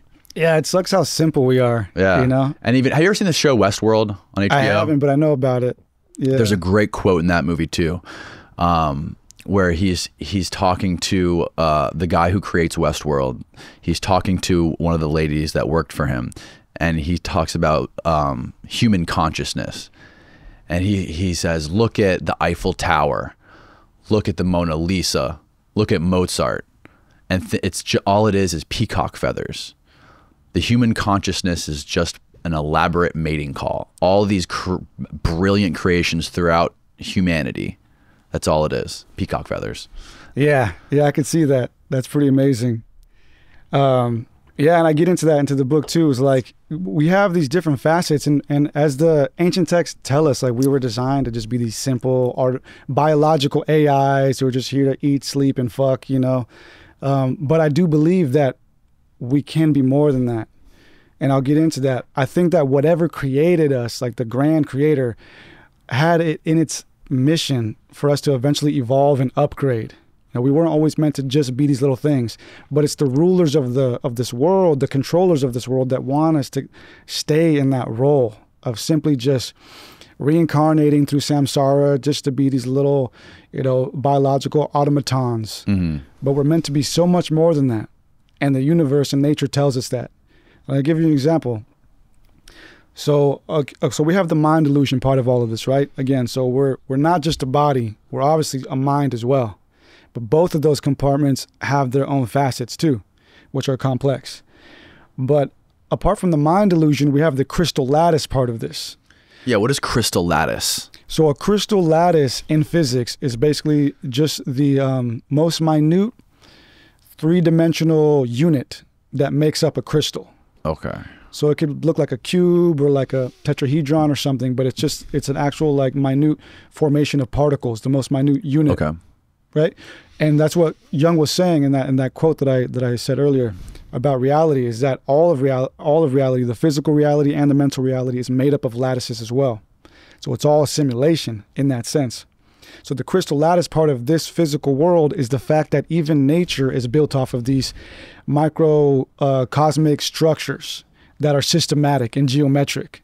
For example, we have the Fibonacci sequence, right? And the Fibonacci sequence was founded or presented by Leonardo Fibonacci in his book Liber Abacus. And basically he just came up with this like cool, fun equation, and through that fun equation, he founded the Fibonacci sequence, which is a sequence of numbers that are the sum of the two previous numbers. But what scientists found later is that when you input those numbers or that sequence into nature, we find that all of these natural growth patterns that are around us run off of this system. And they run off of codes, very specific codes. And so nature around us may look like it's flowy or it's random or it's chaotic, but when we really study nature and how it grows from seed to full form, it's all growing off of a system of codes, a system of very set, rigid codes. And that's evident in the Fibonacci sequence, but it's also evident in the golden ratio. And the golden ratio, which is 1.618, is the ratio that all of the Fibonacci sequence numbers harmonize to. And when we input the golden ratio again into like nature or whatever, we find again that equation, that those numbers, that set of numbers and equation is all around us. It's in our face, it's in our body. So the human body, as weird and oblong as it may seem, for the most part, is actually carefully designed through these code systems. So the moment a woman gets pregnant, from conception to being birthed, the human baby is being formed through a system of codes and geometries. And the example of that would not just be the Fibonacci sequence and those numbers, but also the fact that when we become an egg, we're like this little circular egg thing. And then the circular egg duplicates and duplicates, and that's geometry. Those are sacred geometric symbols. For example, the flower of life is actually a symbol of that, of the symbol of the egg duplicating into all these other little circles.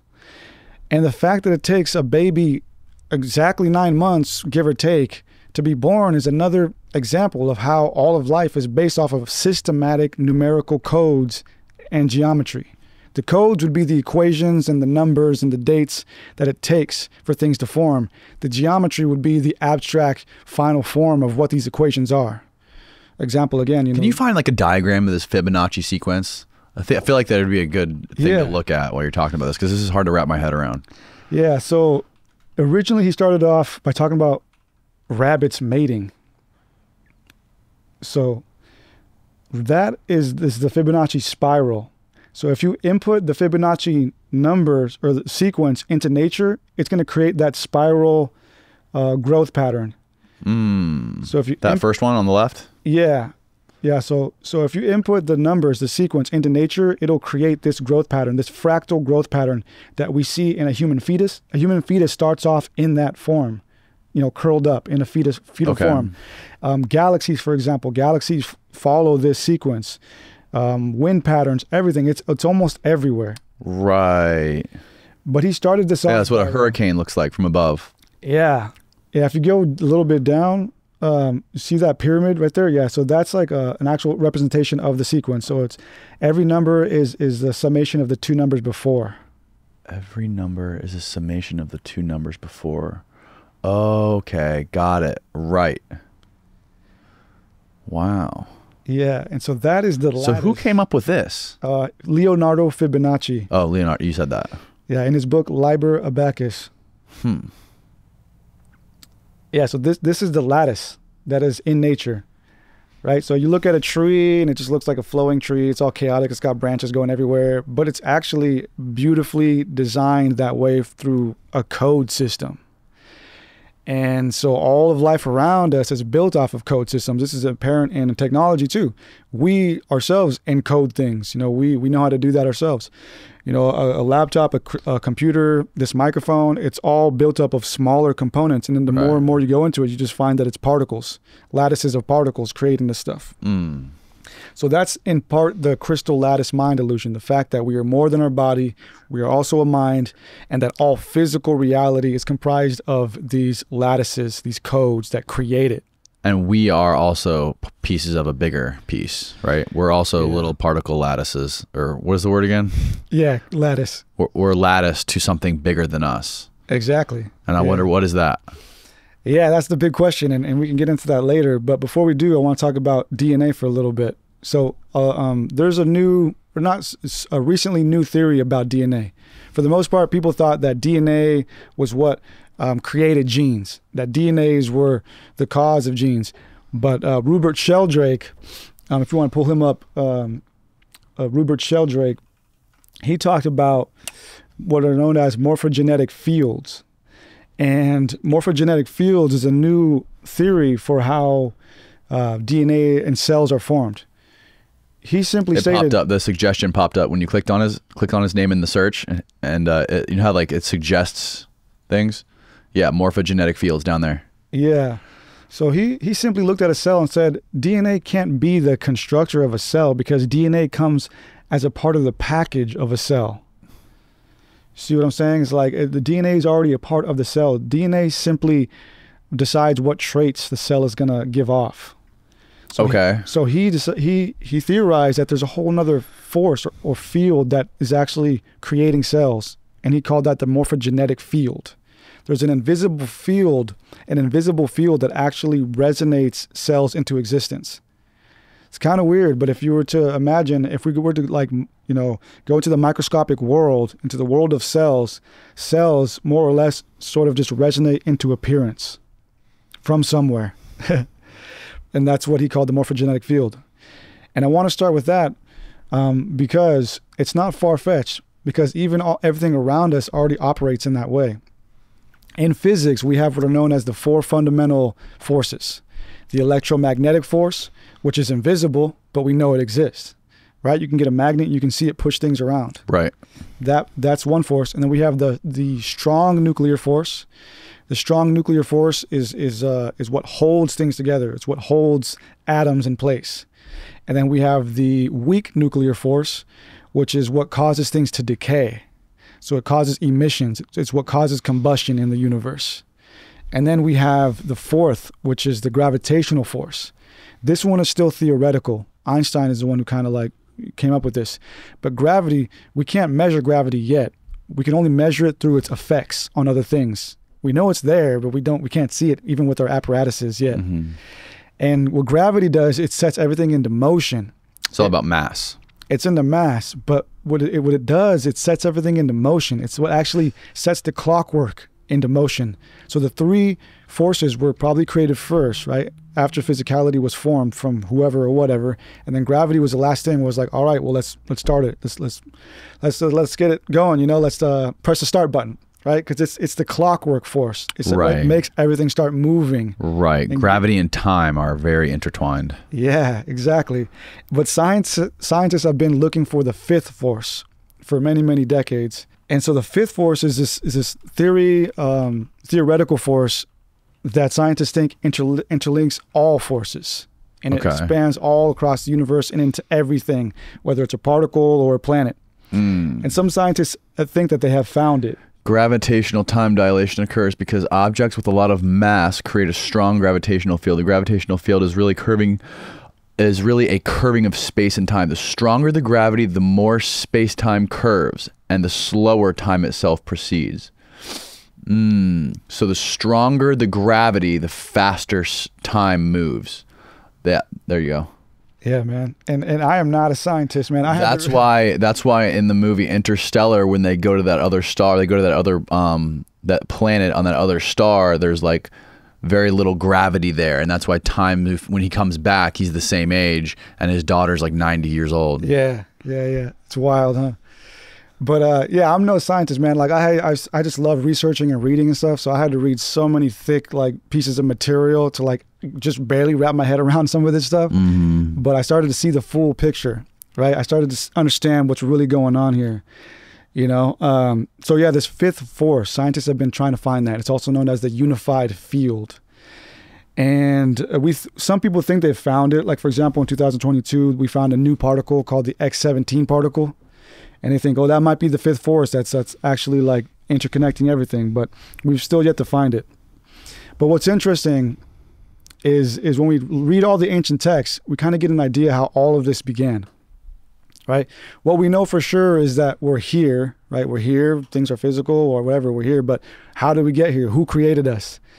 If we go and read all the ancient texts, we find three key similarities. Whether we're reading the Enuma Elish, the Egyptian creation text, or the Rig Veda by the Hindus, they all say that it all began in a watery darkness. There was some kind of watery darkness, and then from the watery darkness sprang forth the first mind, the first consciousness, and it was a self-created androgynous mind. And then that mind then created the physical world. But it created the physical world through sound, through resonance. For example, in the Torah, God said, "Let there be light." And in the Nasadiya Sukta, in the Rig Veda, we're told that this God basically spoke life into existence. In the Enuma Elish, we're told that nothing had yet been named. Right? And in the Egyptian text, we're told that Atum, the first created consciousness, spoke life into existence. So this idea of word bringing life into existence is important, because all word is just vibration coupled with meaning. So we started off in this etheric field of watery darkness, a force field, and then the first mind, and that first mind then created everything through the imagination and word. So whoever the creator is so powerful that it can create through just thinking and stating. And we have a microcosmic attribute of that. We have imaginations, we can think things, and we can create the things we think. So we're a reflection of our own creator.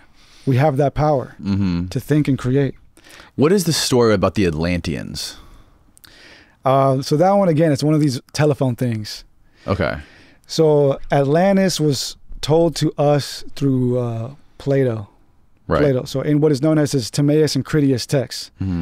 And we learned through Plato's text that his uncle or some Greek by the name of Solon. Solon, right, god of the sun. Yeah, Solon heard it through an Egyptian priest. But the moral of the story, people think that the story has to do with like this big, like, you know, like city or whatever that had flying cars and golden buildings or whatever, you know. People think that Atlantis has to do with this lost golden age.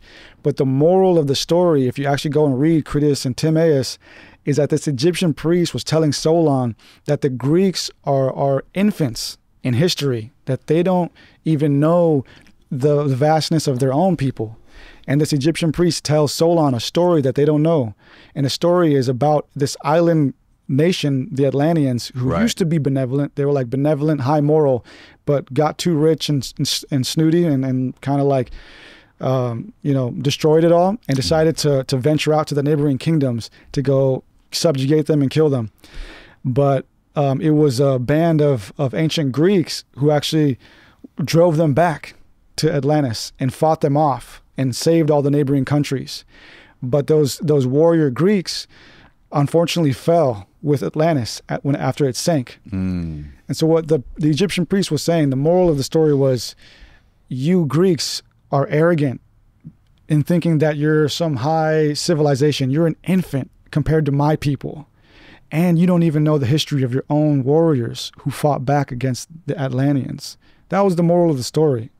Basically, it was just, don't be arrogant in thinking that you know everything and that your civilization is the greatest when you haven't even studied your own history, let alone the history of those around you. Don't fly too close to the sun. Yeah. Have you seen like the videos of people talking about like where Atlantis is, like the Eye of Africa? Yeah. The guy Jimmy Corsetti talks about it a lot, and he like shows the evidence that was Atlantis. Yeah, that's cool stuff. I mean, I did a little video on Lemuria, which is always coupled with Atlantis. And Lemuria, again, a telephone thing. Like, you know, if you go into the spiritual truther community, they're always like, oh, I'm a reincarnated Lemurian or whatever, you know. But Lemuria was hypothesized by a zoologist in like the 1800s who realized that there were similar lemur bones off the coast of Madagascar and India. So he you know, postulated that there might have been a land bridge at some point in the Indian Ocean, and he called it Lemur or Lemuria because of the lemur bones. So it's like, I just thought that was funny. Like, you got all these people call themselves Lemurians, but it was all just named after lemurs. Yeah. You know, so it's just fascinating stuff. People like exaggerate it, like they like to get all into it and all that stuff, fanatical, you know. But yeah, it's so interesting to me how, you know, all these ancient stories and stuff tie back to cataclysms. It's so fascinating to me. Yeah, man. Yeah, and that really happened, you know. This earth has shifted many times. You know, if you want to believe in plate tectonics or whatever, like the formation of the countries right now is fairly new. There used to be a Pangea. There probably were several Pangeas. And there probably will be another one at some point. What is this? The land bridge? That's wild. So this thing follows all the way that picture, that little map they show, that's what they predict it will look like. Dude, that's insane. That's wild, yeah. Yeah, and see, people, you know, 1,000 years from now will be like, oh yeah. That one, click on the one on the bottom right. Like, I'm a ancient reincarnated Ethiopian or whatever, because it'll be under the ocean. What is there's like a statistic of like the number of species that we still haven't discovered that are under the ocean. Oh, I don't even want to know, dude. The ocean freaks me out. You know, and then if like back in the day, they would, you know, they think in the times of antiquity, they thought that there were sea monsters. Now we have names for them because we study them. We're more advanced, you know. Yeah. It's interesting. Yeah, and that's kind of what I do too, man. It's like study these quote unquote archetypal monsters or things that we fear, you know, like Lucifer and stuff like that. It's like the more you just really study things unbiasedly, the more we can mature as a whole people, you know. Yeah. That's my goal with this, man. It's just to like look at things maturely, like what's really going on, what's the real history, you know, what's the real definition, so that we can move forward. I want to bring up Alfred Wallace. Okay. So a lot of people know Darwin, for example, right? Everybody knows Darwin, Darwinism, theory of evolution, but very rarely do you come across somebody who knows Alfred Wallace. And Alfred Wallace was actually the co-founder of the theory of natural selection and basically Darwinism. Okay. He was friends with Darwin. He helped Darwin create this theory. But Alfred Wallace later renounced his belief on evolution when it comes to the mind. He realized that that evolution does not explain how the human mind came into existence. It's way too complex and it's way too abstract to have been a necessity for just some like, you know, hominid. You know, like the fact that we can imagine things and create them and create languages and symbols and all this stuff, that's not useful for somebody who just needs to hunt and fuck, you know? So, and he was going to seance parties too. He was kind of a trip, dude. He was going to like seance parties and was witnessing the most weird shit. What's a seance party? So these were big in like the late 1800s where people would come and like they'd basically try to summon spirits and like demons and shit. And, damn. Yeah, like the Ouija board stuff like that. So he was going to these seance parties and he was seeing like tables levitate, like people talking in tongues and like actual phantoms. So what made him decide that we're not a part of evolution? Well, after going to these seance parties and just kind of like, you know, analyzing the human mind a little more, he just concluded for himself that evolution doesn't explain the human mind, you know, how it developed. Because evolution only explains how like rudimentary, necessary things in nature evolve, adaptations. But the human mind is not necessary, you know, like it's not necessary to just eat, sleep, and reproduce in the complexity that we have it today. And the thing is too, is even anthropologists today state that the current consciousness that we have is new. You know, according to how we analyze art and everything, like it's only about 50,000 years old. Prior to about 50,000 years ago, we didn't have consciousness in the way that we have it today. So it's almost like something upgraded it. And that's kind of what I'm saying. It's like, yeah, we might have started off as like these slaves for the Anunnaki or whatever, these Neanderthals, but something caused an upgrade. And Terence McKenna would say that that upgrade was mushrooms through the stoned ape theory. The stoned ape theory, yes. Explain the stoned ape theory for people who don't know what it is. So the stoned ape theory, you know, proposed by Terence McKenna, is that at some point in our caveman history, we started following around certain animals who were pooping, and through their poop, mushrooms were growing. And as we followed them around, we started, you know, getting curious and started eating the mushrooms. And after we had these like very potent psychedelic trips, we started to formulate language. You know, we started to speak and we started to see things in a new way. And the mushrooms helped us create abstract thinking. And apart from the stoned ape theory, and also in that theory, Terence McKenna states that our brains doubled in size. Our brains doubled in size, which caused a consciousness upgrade. But even in anthropology, just mainstream anthropology, we are told that our pre-Homo sapien sapien ancestors were non-linguistic hominids.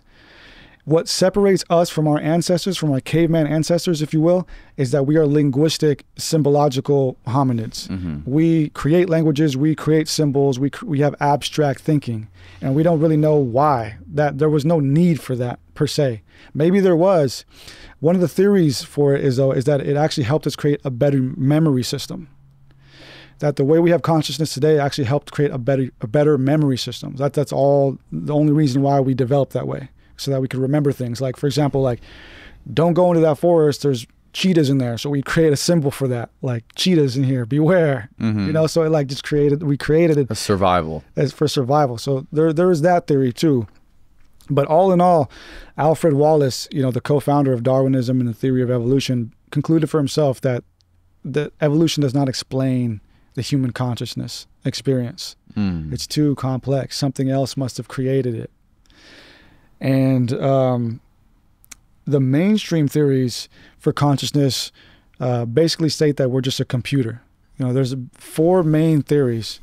I don't have them in front of me right now, but the 4 main theories basically state that all of the working components in our brain work in conjunction to create the false illusion that we're conscious. The fact that we're constantly sensing things and that we're constantly experiencing things, that culmination of all those experiences, for example, I'm sitting in this chair, I'm smelling things, I'm hearing things, all of those come together and create this like 3-dimensional illusion that I'm conscious. But it's just really me just sensing all those things at once. Okay. That's the mainstream theory. We're just a computer. We're just computing things, and because we're computing at such a complex and fast level, it creates this simulation of consciousness. Hey, I'm a person, I'm thinking, I'm doing things. But we know that's not true, inherently. We know that's not true. You know, because we have abstract thinking, we have what is called the self.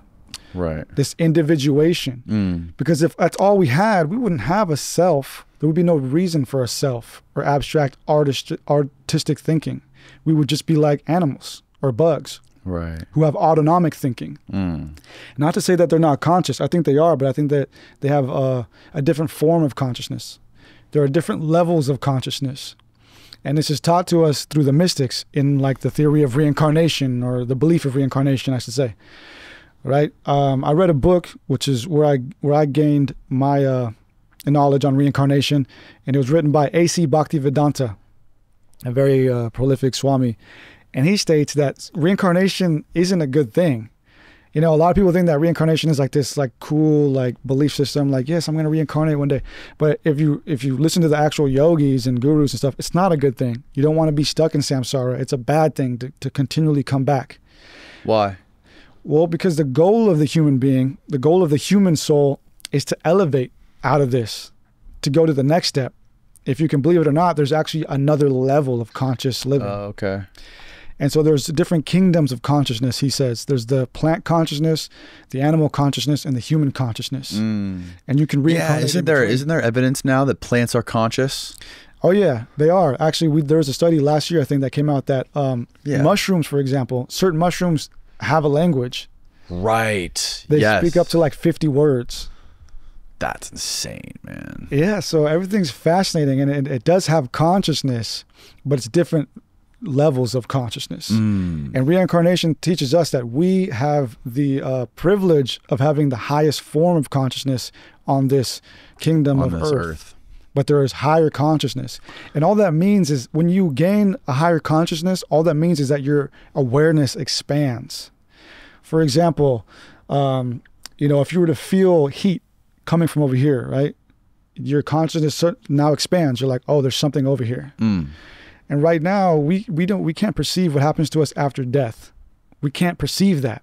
What happens after death? Because our consciousness isn't expanded to that point. And I can explain that in another metaphor. For example, if there was a door right here, and we didn't know what was behind that door, we would just sit here and wonder what's behind that door. And we would just run wild. Is it heaven? Is it samsara? Is it this? Is it that? But if we were to go past that door and then see what's behind there, and, oh, cool, it's a nice chill couch and there's beautiful people here, it's all good. Suddenly our consciousness expands. Our conscious awareness expands. Now we know what's over there. So right now we're in an illusion, in a game, in a program where we're limited to only know and understand what is here. But I think it's in our Creator's plan to expand our consciousness to a point where we will be able to see more than we can see now, hear more than we can hear now, feel more than we can feel now, and know more than we can know now. I think that's in its plan for us. And that's evident through all the evolutionary stages we've already gone through. So what is that higher consciousness? Like, what do you think happens after we die? Well, as I was explaining earlier, in the beginning, according to the ancient text, there were three main components: the cosmic ether, that watery darkness; the creator consciousness, that first mind. The cosmic ether, that watery darkness. You know, is that like what you think? Is that like the idea that when we die, it's just black? Everything just goes away and it's just black, nothing. Kind of, sort of. I'll get into that. That's scary. That's the scariest thing. Okay. For me, yeah, that is kind of freaky, yeah. But it's also kind of peaceful because, I mean, I guess you won't really feel it, you know? Like the way I cope with that is like, I don't remember not being alive, so like it's all good, you know? Yeah, but isn't that sad to think about? Just like you just evaporate, you no longer. I guess the scariest part is if your memory fades to nothing. If the memory of yourself fades to black. Like if you die and your body dies, that's one thing. That's fucking frightening, right? Just to think that there's nothing after this. Yeah. But like, at least we have our legacy and our memory that we know will outlive us. Well, the good thing is I'm here to give you some scientific evidence that our memory might actually last. Scientific evidence. I love scientific evidence. Yeah. So, well, getting back to the darkness, I think that darkness that you just spoke of, that spooky, that fearfulness, I think that's an illusion too, that I'll get into. And I think this whole entrapped simulation we're in is meant to keep us coming back and to just stop at that darkness to return back to here. And I'll explain that. But real quick, again, in the beginning, right, there was that watery darkness, which I called the cosmic ether. Mm-hmm. And I think that was the mother of all wave channels, right? Like the ocean is a representation of her. Radio waves is a representation of her. Air is a representation of her. The breath that we breathe is a representation of her. Whatever she is, however that looks like, our ancestors understood that in the beginning there was just this watery darkness and ether. It all started with the ether, which is what we would also call the spirit. And then there came the consciousness, the creator consciousness, who we can call God, the monad, the one. And then after that, together, they created physical life through the spoken word. And the spoken word is just vibration. And science teaches us, quantum physics teaches us that all particles are vibrating and that the vibration of particles is what makes physical reality. This table right here is comprises of a lattice of particles that are vibrating right now. So our ancestors understood that this is the series of how life was created, how everything was created. And it's all reenacted all around us every day. Mm-hmm.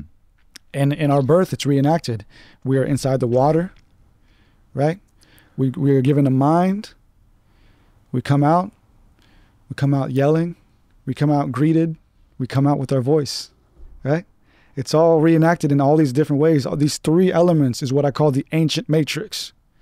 Those three components make up everything, and they're just they're represented in fanciful expressions all around us. Just that watery darkness, the mind, and physicality through vibration.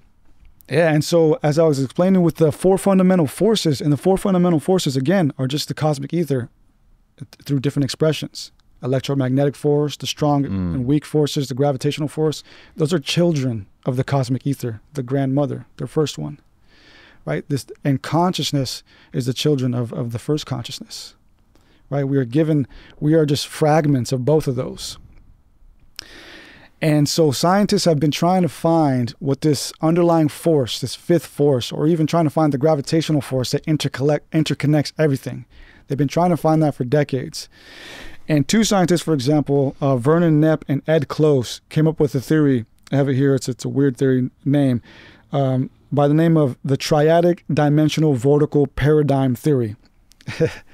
They came up with this in 2011, and these guys are well vetted, a bunch of publications, real scientists have been around many, many days. Mm-hmm. And in this theory, they realize that the current model of physics can't explain our world. It can't explain our world because when we start to look at things at the quantum level, there are anomalies that the current model can't explain. When you look at things at the microscopic level, at the particle level, they start to break the laws of physics. So how can the things that make up the physical world break the laws of physics? Mm-hmm. It's an illusion, right? It's all an illusion. And so they came up with this theory and realized that we live in 9 dimensions. They think that we live in 9 dimensions, but those 9 dimensions are inside of an infinite dimension. So this is what Billy Carson was talking about, the 9 dimensions. Yeah. So these guys are the ones who came up with it, Vernon Knepp and Ed Close. Okay. Yeah, old dudes, been doing this for decades. And again, I'm not a scientist. Like I had to reread like a few of their papers to like even begin to understand why this makes sense. But what they realized is that the modern model of physics can't explain quantum physics. It can't explain how things work at the particle level. So something else needs to a different model needs to be constructed to explain this. And what they realized is that there was at least, I think, like 48 anomalies that the current model cannot explain.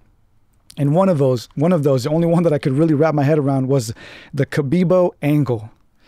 I don't know if you want to look that up. What is the Cabibbo angle?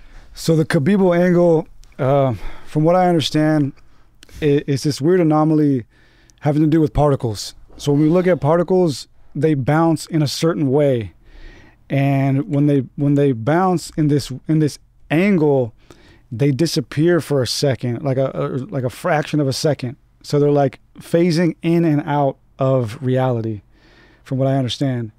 And so this is one of the anomalies that Vernon Knepp and Ed Close were looking at. Well, like this angle it can't be explained with modern physics. So they looked at everything, they redid the entire model and came up with their super long named model and realized that we lived in 9 dimensions. For whatever reason, that was their conclusion. But what's interesting about their theory is that they came up with another aspect of it, stating that in these 9 dimensions, there exists a field that they called the Gimel. And the Gimel, I don't know why they called it that, but the Gimel is this 5th force that interconnects all the dimensions and extends outward to the infinite dimension, the infinite plane. And the Gimel is how all things are interconnected. It's like the cosmic internet that allows everything to exist. It sustains everything, right? And this goes back to the ancient matrix with the watery darkness, the cosmic creation, and the vibration. You know, there are those 3 elements exist inside of everything, and they stretch across everything, and they sustain everything. And so these 2 scientists realized that there is an internet interspersed in throughout all these dimensions that they called the Gimel.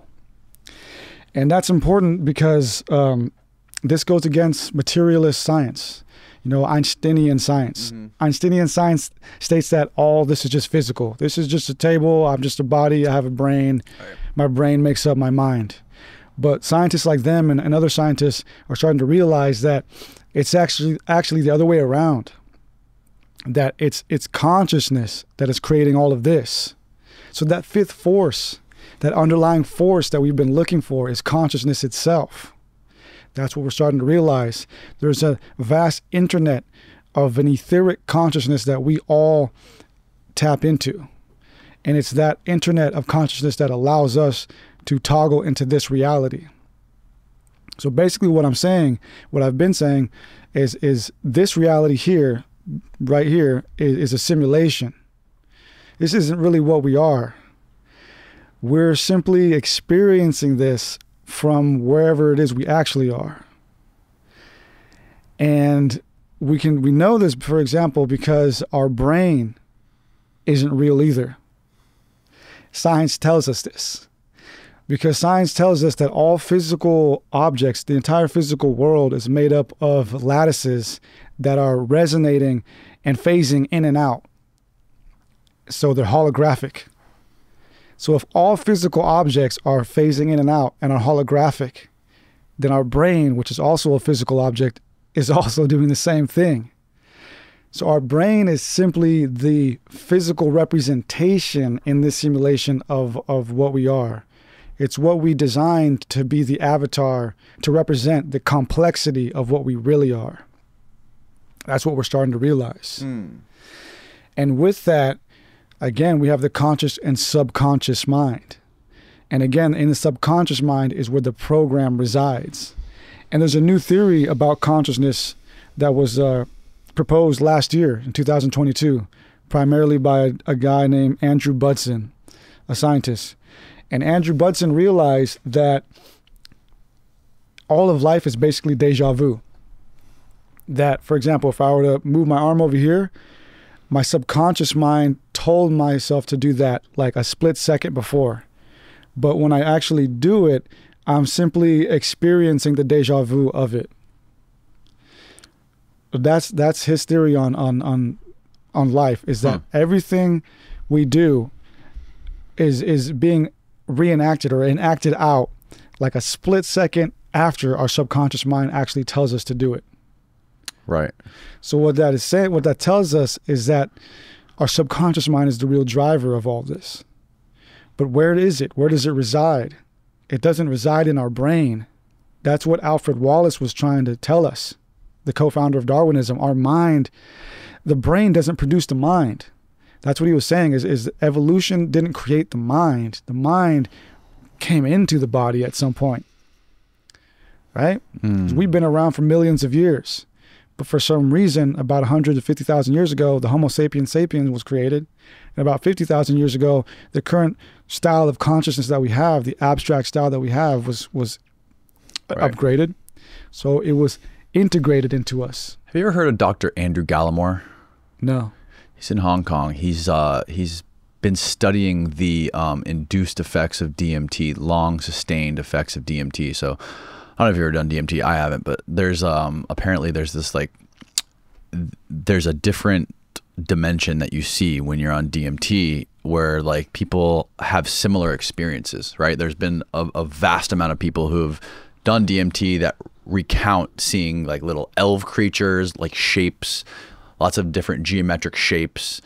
And what they're trying to do scientifically is keep people, because DMT, when you do it, however you take it, whether you smoke it or whatever, it only lasts for maybe like 10 to 20 minutes, right? It's very short. So what he's trying to do is keep people in that state for a long period of time so they can study what's going on there. Yeah.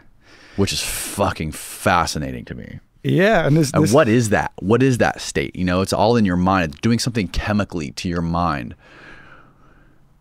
where you basically enter another dimension. Yeah. So if we understand, right, that we aren't our body, right? We are simply experiencing the simulation through the body, then it all starts to make sense. Yeah, the body is our lens to seeing whatever this is. It's constructed inside of our brain. Yeah, so and it's different for everybody. Like people like vision. Vision is very different for different people. Like how do you know when you're looking at me that you're seeing the same thing? Yeah. Like we could be seeing completely different things, but how would we know? Yeah. There's no way we would know.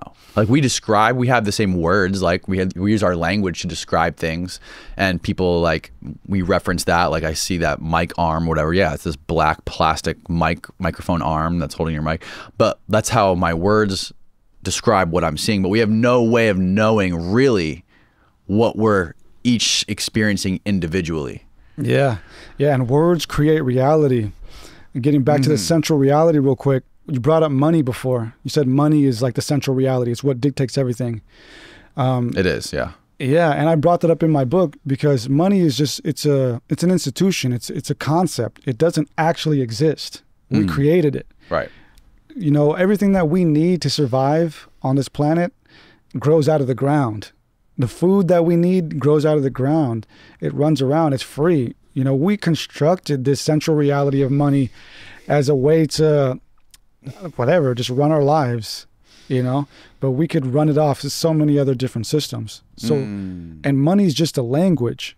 Money's a language comprised of terminology, right? Dollars, banks, transactions. It's a language with its own terms and its own symbols. The dollar, the paper is just a symbol. It's just, it's a reality. It's a reality tunnel, a central reality. And so we create reality through language. And that's what anthropologists say, or anthropologists say that our consciousness upgraded when we started speaking in metaphor. Once we started speaking in metaphor and having abstract thinking, that's when it all kind of like doubled for us. Yeah, but the concept of money is even evident in primates. Yeah. Like we just have a proxy for money, like these dollars and different yen and different, you know, monetary, these different types of money. But, you know, the concept of it is clearly evident in apes. There's been studies where like they've found the prostitution is real in monkeys, right? Well, let me ask you this, man. Do we want to be like monkeys? Prostitution, evidence of prostitution of primates. Researchers observed chimpanzees in the Tai National Park, TAI National Park. I don't know how you say that. Tai. And concluded that a form of prostitution exists among chimpanzees in which females, the females offer sex to the males in exchange for meat, right? Smart monkeys. And it's the same way that human beings are, you know, it's the exact same thing. Females are attracted to males, not just for physical features, but for being able to provide security and create a family and to raise kids. Hey man, they got right. Only bananas. Yeah, only bananas, right? Shit, man. Yeah. Well, that's what I'm getting at, man. Is like, do we want to be like apes, right? No, we want to evolve. We want to get better. Yeah, we want to get better. And so right now, we're starting to realize that we're more than this body.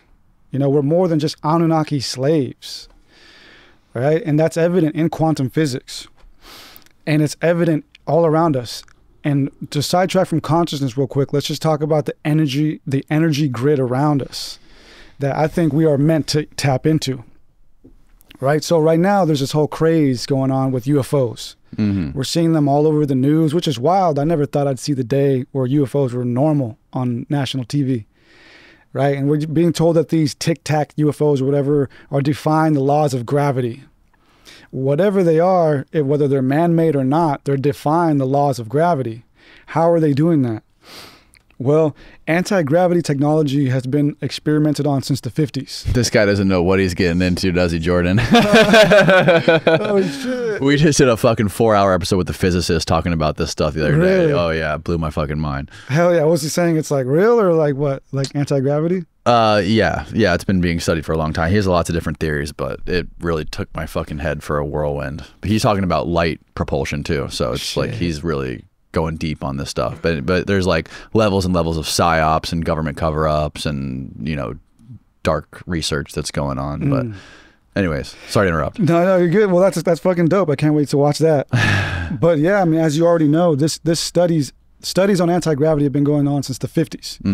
And primarily they started with George S. Trimble, who was the head of the Research Institute for Advanced Study.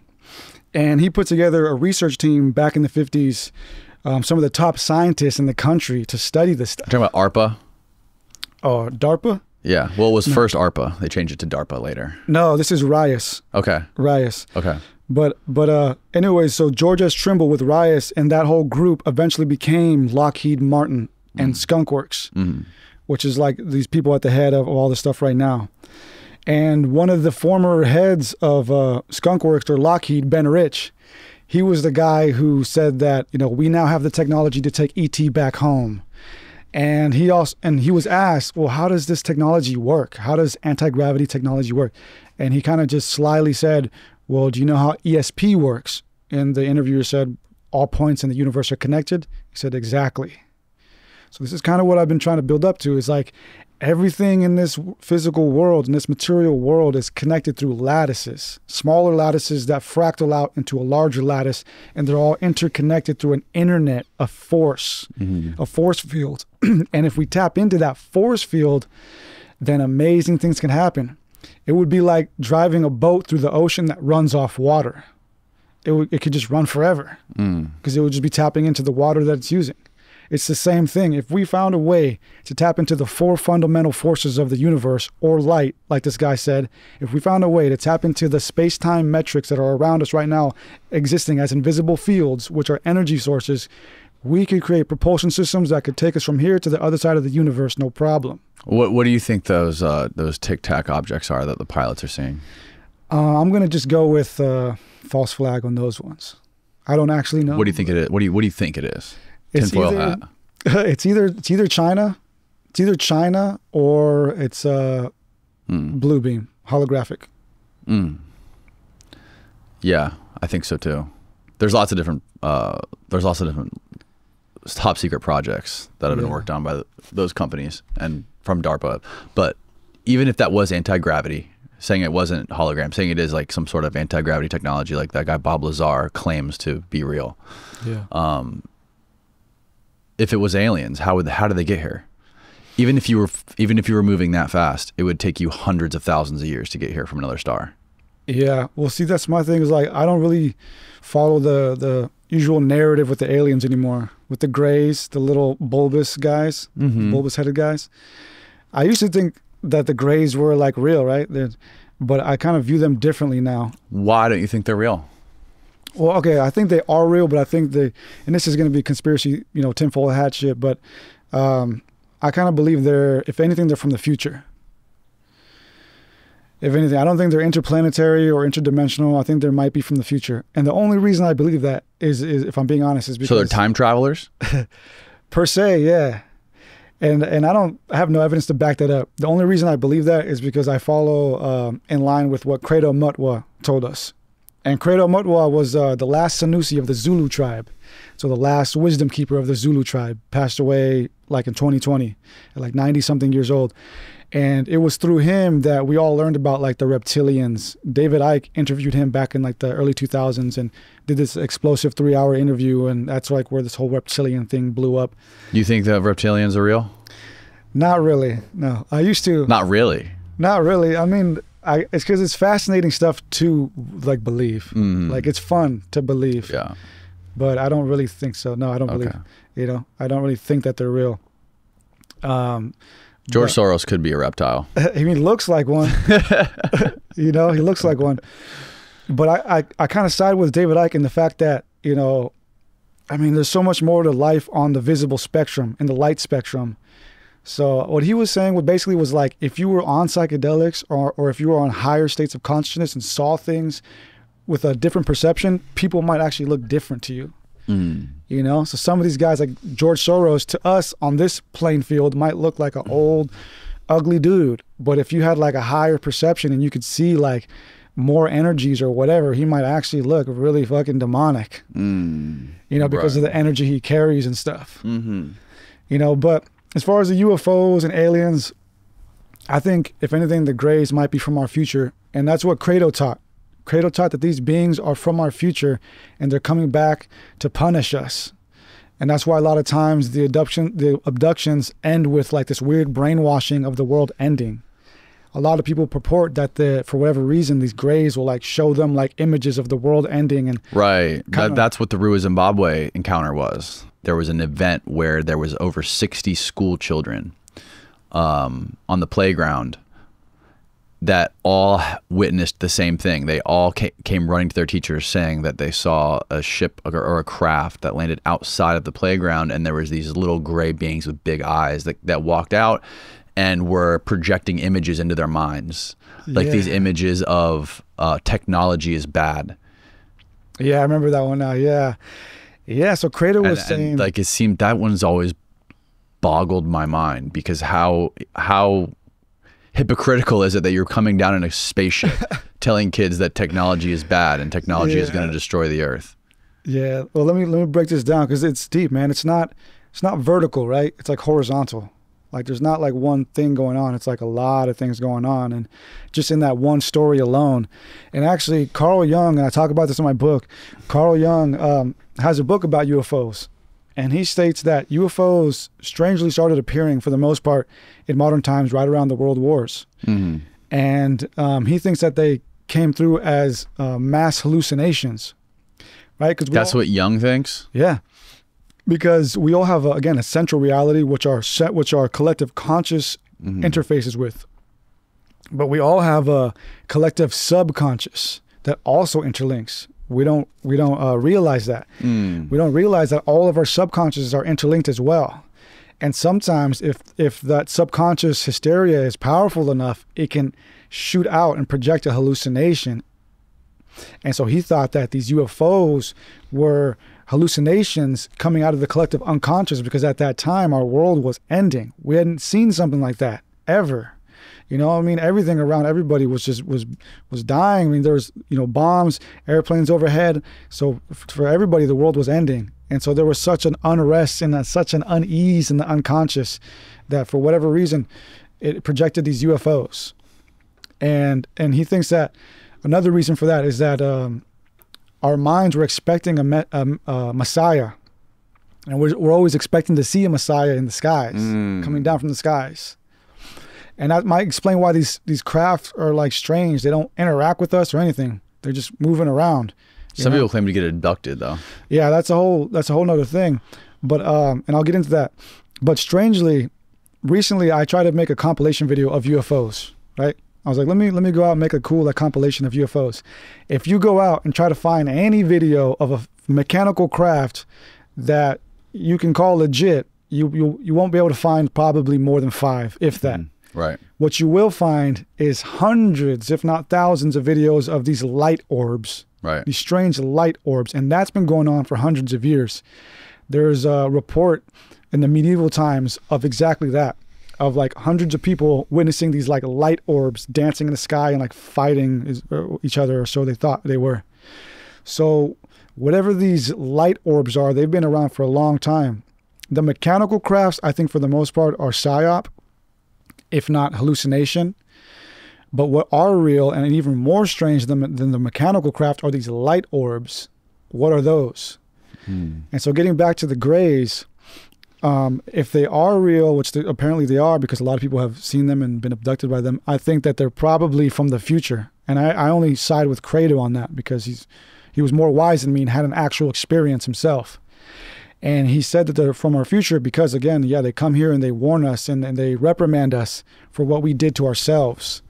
You know, because we look like this now, but, you know, if we keep on the trend of like social media and technology and becoming more transhuman, we might shift and change into something, you know, a lot less human looking, and might end up looking like them. Well, if we could genetically engineer ourselves to be able to travel across massive distances through space, we would want our eyes to be big so we could see more, see maybe, you know, different types of light. Yeah, I don't know, man. This is all just conjecture and speculation. Like, I've never had an experience. I've never met anybody that's had one. You know, and it's a strange thing, man. And what's even weirder for me is like I haven't heard anybody bring up the Greys recently. That was like the huge thing in like the 90s and 80s. Like, where are they at now? Right. Where are the Greys at? Mm-hmm. You know, so that's just kind of like strange to me. But again, like all of this is possible and starts to make sense once we realize that we're actually consciousness. You know, we're actually consciousness. We're experiencing this as a simulation. But getting back to the propulsion systems and the unified field, you know, NASA, for example, has a paper coming from the 70s titled Field Resonance Propulsion Concept. And in that paper, they talk about exactly this. If we can find a way to tap into the energy field, we could create propulsion systems that can shoot us across the universe, this, and that. Mm. And the Defense Intelligence Agency has a paper from 2011 on the same thing, called the quantum tomography of negative energy states in the vacuum. So they've been studying this for decades and decades, as this guy probably told you. You know, how can we tap into the energy fields around us and utilize it as a vast ocean and sail through it like a boat in water, continuously running off the water it's moving through? Right. And so we're starting to realize that this is probably how these UFOs are doing that, if they are real to begin with. And again, there's so much there, right? Because some of these could be mass hallucinations. Some of these could be future travelers or just demons coming in and out of dimensions. And to get into the demon part of it real quick, there was a CIA paper titled Analyzation or Assessment of the Gateway Process.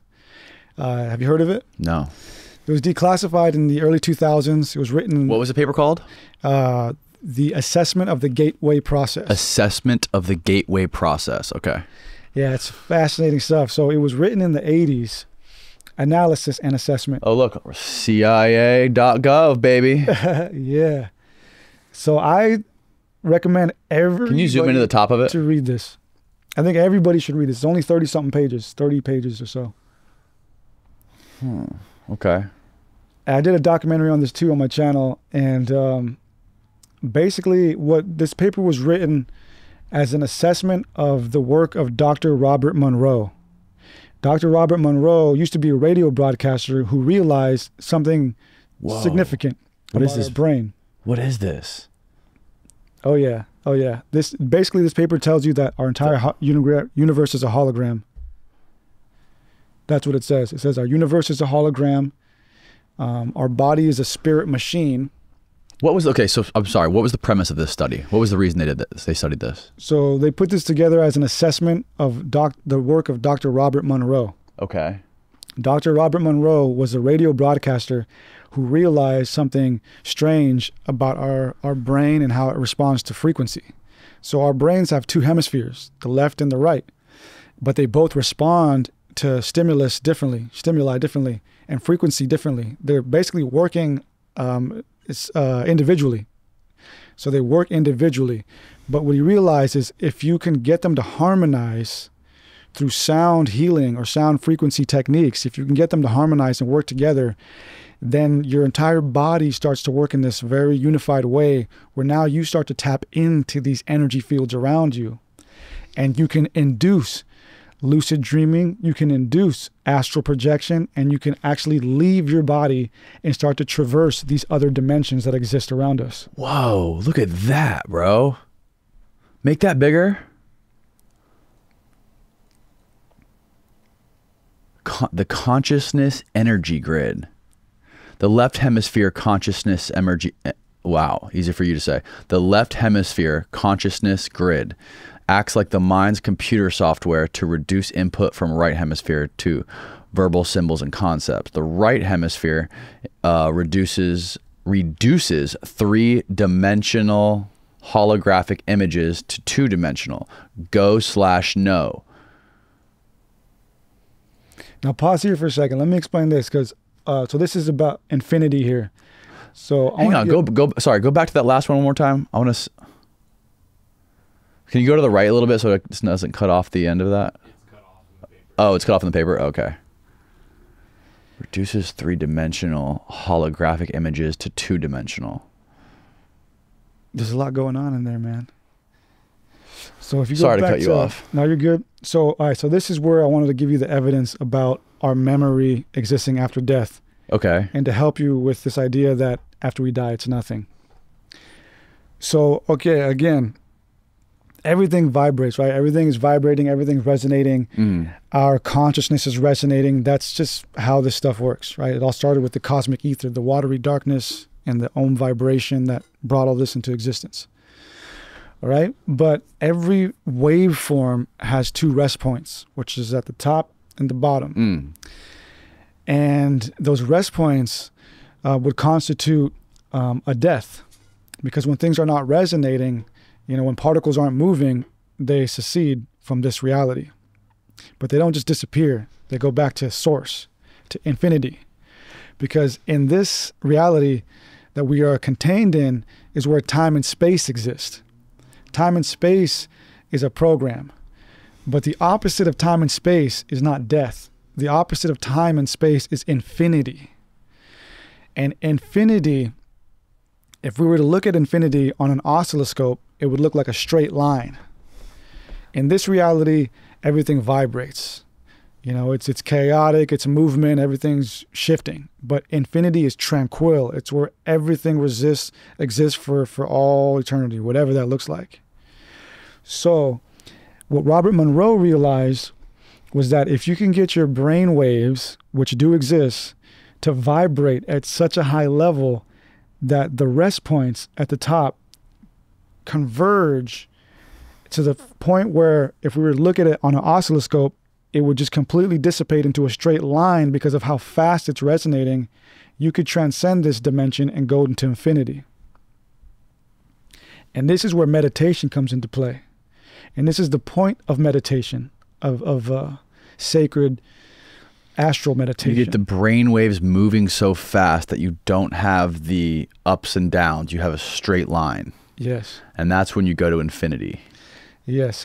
This sounds like some Scientology shit, bro. I mean, but this is really how it works, man. Like, this is reality, man. You know, we have a brain. Well, I mean, it's a fucking CIA research paper. Right? Because I mean, we have a brain, right? And for the past 100 years or whatever, Einsteinian science has been telling us that we're just a physical body with a brain, and our brain is a computer, and it creates the illusion of consciousness. But that's not true. We now realize that it's the opposite. Consciousness is who we really are, and we create this reality, and we interface with it. And this has actually been proven. This was proven last year in 2022. October of 2022, 3 scientists won the Nobel Prize in Physics for proving this. And how they proved it was through proving that quantum entanglement is real. So yeah, describe quantum entanglement. So quantum entanglement is the phenomenon of when two particles become interconnected to the point where if you were to place them on the opposite ends of the universe, they could send instantaneous information to one another. That's quantum entanglement. Right. And according to the laws of physics, the Einsteinian laws of physics, that would be impossible. Right. But this was just proven real last year. And these 3 scientists have been trying to prove it for decades, and they finally perfected their experiment to the point where it was infallible or whatever. Like it was 100% correct. Yeah, Michio Kaku has a new book about this called this Quantum Supremacy. Yeah, so we're realizing that the universe is not locally real. I saw Joe Rogan post this, and this is what led me down researching this. He posted the article, "The universe is not locally real," or not real. That's what everybody was saying. What? The universe isn't real. But it was kind of a play on words. There's the whole telephone thing thing again. Yeah. Because the actual headline is that the universe is not locally real. And locality is a physics term, a quantum physics term. So locality is the Einsteinian science. It means that, you know, everything's physical. We're just a brain. That's locality. Right. Non-locality means that anything's possible, that consciousness is the driving force of reality. So, for example, two particles talking to each other on the other sides of the universe, that's non-locality. It's non-local. So these scientists proved that we live in a non-local universe, that two particles can send information instantaneously faster than the speed of light, no matter how far apart they are. So this opens up a huge discussion as to what can we do with that? And if we're just consciousness, if all we are is consciousness, which is an etheric form of something, then how can we tap into that? How can we tap into that as an energy source? You know, what can we do with that? We can do so much with that. And for example, these UFOs, whatever they are, they've probably already figured that out. They've already figured out how to use quantum entanglement, the four fundamental forces of the universe, and also their consciousness as a controller for that. And getting into Nikola Tesla, you know, he figured this out also. Nikola Tesla talked about us being a human machine. He realized that we were an engine. He called us a little engine. And he spoke about there being a force. Again, all these scientists always realize there's some force that's holding this all together. And he called that the luminiferous ether. And he correlated that with the Hindu Akasha, the Akashic records, which is basically the Hindu version of what I've been talking about, this underlying force where infinity exists, where everything is interconnected. And in 1938, he gave a presentation just 5 years before he died, where he stated he had just made two great discoveries. He didn't want to say exactly what they were in that moment. He was always like that, kind of like always like hinting at it, trying to like, you know. Yeah. So he said, I just made two great discoveries, and one of them had to do with gravity. He said that I just disproved all the theories of gravity. I know what it is now. And the other theory, he said, has to do with all of reality, from the most minute particle to the biggest of structures. That's all we know. And then he died 5 years later, never telling us what those discoveries were.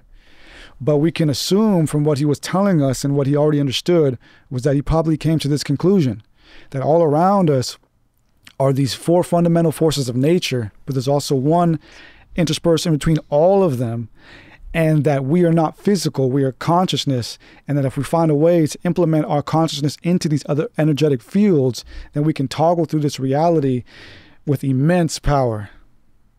And we can do anything we want. Anything. But I believe, for one, the powers that be don't want us to be that powerful. Who are they? Well, in simple, the globalists, you know, Bezos, I don't know, probably, you know, Putin, Biden, I don't know, just all these guys that you see on TV, right? All these leaders of the free world, leaders of the corporatocratic institutions. I have a documentary where I actually get into these actual names of the globalists, but it's probably too much to get into right now. But the globalist philosophy is a fairly new philosophy that got started in the 20th century. And there are very specific men who got the world going into this institution of one world government or whatever. For example, at the Tavistock Institute, the Council on Foreign Relations, the Club of Rome, all of the founders of these institutions were the guys who like started getting all this going. And Klaus Schwab was a student of these people. Klaus Schwab was a student of Henry Kissinger. And when he started his World Economic Forum in the 70s, he had Aurelio Pecci, the founder of the Club of Rome, come and fill in as the keynote speaker for like the third seminar of the World Economic Forum. So Klaus Schwab, although he looks like he just came out of nowhere, he's been doing this for decades, and he's been looking up to all these globalists his entire life, wanting to recreate what they've been trying to do, which is interconnect all the governmental institutions into one so that they can rule us much easier. So they don't want us to expand our consciousness and realize that we're more than just our body. You know, there's that. But I think there's a higher purpose. I think they're just doing their puny little reptilian human thing. And I think that the Creator, you know, God, has intended for us to get to that point where we realize that we're consciousness and that we realize that there are energy forces around us that we can tap into. I think it wants us to get to that point. And I also think that UFOs and crop circles are a part of that. I think that when they come in and out of our reality, they're helping that. They're broadening our conscious awareness. They're making us realize that it's possible. Us seeing it happen is almost like telling our subconscious we can do that. So I think that there's a slow process that our God or our Creator has intended for us to go through to get to the point where we can realize in full who we really are, what it really is, what all this really is. And there's a teaching in Kabbalah, Jewish mysticism, that talks about this. It's called the Shavira, the breaking of vessels. In that tale, we are told that God created a universe before this one, and that it put little fragments of itself, of its light, into its creations. You know, it gave its spirit into its creations. But its spirit was too strong and everything blew up. Everything blew up. So it had to recreate a universe. But this time it created what is known, it performed what is known as Tzimtzum, self-limitation. So it only put a little bit of itself in everything because its power is too potent that everything would just blow up again. So in this theory, I believe that, you know, God is vague. God is like in the background or whatever, but it's God's intention for us to slowly evolve. If we were to just come down now and be like, yo, I'm God, I created you, check this out, we would blow up, our minds would explode. Right. You know, so I think it's all these little instances that are slowly leading up to the point where we fully realize who we are, what this is, and what death is. You know, I don't think death is the end. The CIA paper tells us that this is a hologram. There are different dimensions.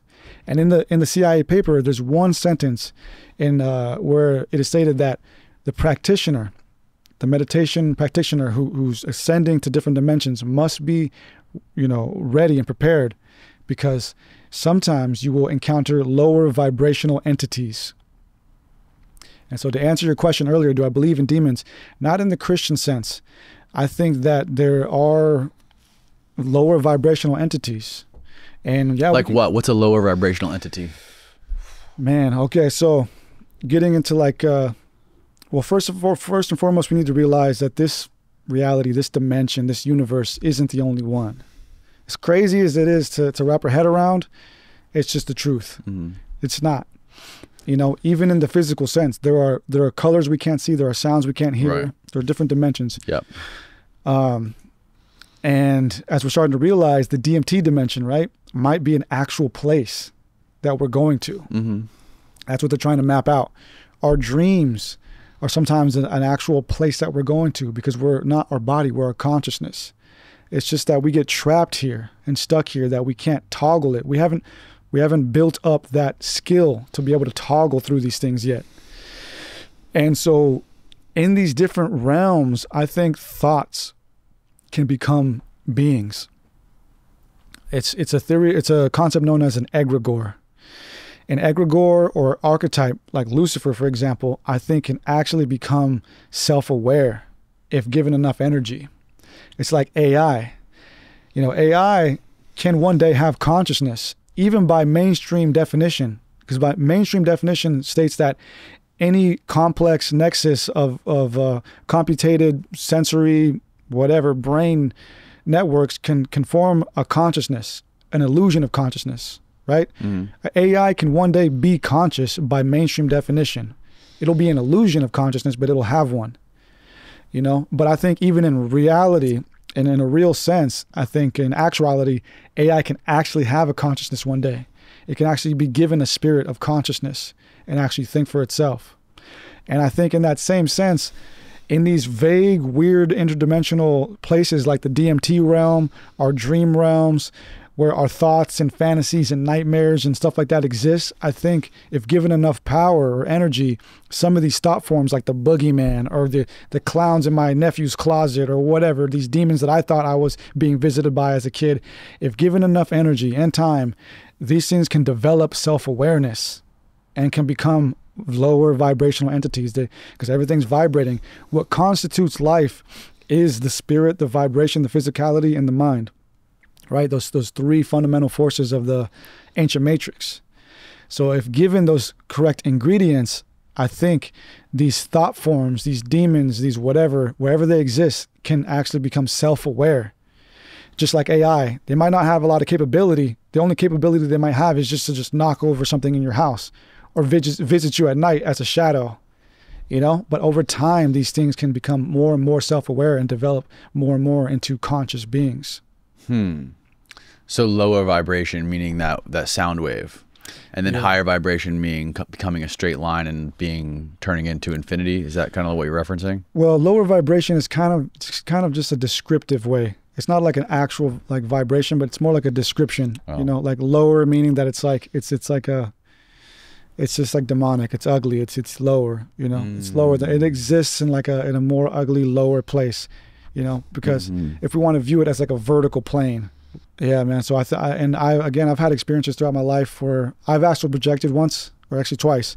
I astral projected when I was like 16 years old, and when I astral projected, I went into my hallway and I saw like this figure, like this dark, shadowy. It was just a How shadow. did you astral project? And what made you want to do that? I didn't do it by will. So the first time I did it, I was about 13 years old, and at the time I was reading the Emerald Tablets of Thoth, which Billy Carson talks a lot about. Yes. And so I was reading that, and it kind of was like really, freaky and weird and dark. And so I didn't finish it. I kind of put it away and went to sleep. And I had my first astral projection experience. I didn't know that that's what it was, but looking back, that's what it was. So what happened is I woke up having to go to the bathroom, got up, and I was like, okay, I'm going to go to the bathroom. But as I got up to go to the bathroom, I kind of just floated to my floor like as if I was in water.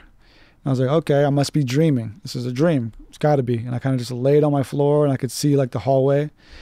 And then I woke up in my body, or so I thought. I was like, all right, let's go to the bathroom. But the same thing happened. Floated down as if I was in water. Okay, I'm dreaming again. The third time I finally woke up, everything kind of sped up, and I was back in real life, and I went to the bathroom. Didn't think much of it. And then 3 years later, when I was 16, I went back to the Emerald Tablets of Thoth and tried to read it again. And then that night, I had another astral projection experience. But this time I knew what it was, so I knew what was happening. So I got up out of my body and regrettably didn't turn around to look at my body, but I moved through my room. I made a right, and I was like, oh, dude, I'm astral projecting. Like everything just kind of slowed down. You feel as if like you're in water, like time doesn't exist. And I was just like a consciousness. And so I remember going to my door and moving through my door. And as I stood in the hallway, I saw this just dark energy. It was just like a shadow. Didn't have a face or anything. It was just shadow, lower vibrational entity, right? And in that moment, looking back, I think it was a test per se, because in the Emerald Tablets of Thoth, the author teaches you how to vanquish these entities. He teaches you how to vanquish them using your mind power. And so almost simultaneously when I saw it, it's like I felt like a laser beam shoot from the book to like whatever my heart center was at that time, and just like quickly downloaded it. And then I shot like a beam of light at this thing, and then it just disappeared. And then almost instantaneously, like I woke up in my body. And I didn't think that was real. I was like, man, there's no way that just happened. You know, like I was like, that was crazy. Like, but I went to sleep, and the next morning my mom took me out for breakfast, and she asked me, she's like, hey, is everything all right? I'm like, yeah, everything's cool. And she's like, are you sure? Because last night I walked by your room and I felt like such a dark presence that I had to stop and pray for you. And in that moment I got the chills, and that's when I was like, okay, maybe that was real. Like maybe that did happen, you know? What was the entity? What do you think the dark entities are? Okay, so at that time I was 16. I was on house arrest, and it was like summer. At 16? Yeah. What were you on? Why were you on house arrest at 16? So dumb. Me and my friends stole a golf cart, took it for a joyride. We took a golf cart for a joyride. Dude, this is gonna sound really weird, but I did the same thing when I was 16 and got arrested for that. No way. Same exact thing. What? That is weird. But I never was on house arrest. Well, okay, so I got on probation, and then I popped a dirty drug test, and then got on house arrest during probation. Oh, that's it. Gotcha. Yeah. That's wild. Yeah, it was crazy. But so I was on house arrest, and I was researching a lot of occult stuff. I was writing a story at the time, like a fictional story, and I was researching a lot of grimoires, like demonic books, because I was looking for like inspiration for like character development and like names and stuff. It was a weird time, so I was like practicing like kind of like light magic and shit. And I remember it was just a really dark time. Like I remember feeling like strong energy in my room, and I had some weird relics in my room and stuff. And so I was kind of calling it in, kind of getting back to that idea of egregores and archetypes. And I think for me, I think like 95%, if not more, of the paranormal experiences that we have in life are our own subconscious minds projecting that. And it can become powerful. The subconscious mind is very powerful. And I think it's so powerful to the point that it can actually influence conscious reality. Right. In these egregores, in these spirits, or in things moving sometimes. I've seen things move as a kid. I can't, you know, verify it. I have no way to back it up, but I've seen things move, you know. And what do you think all these people claiming they're being abducted by aliens, what do you think that is?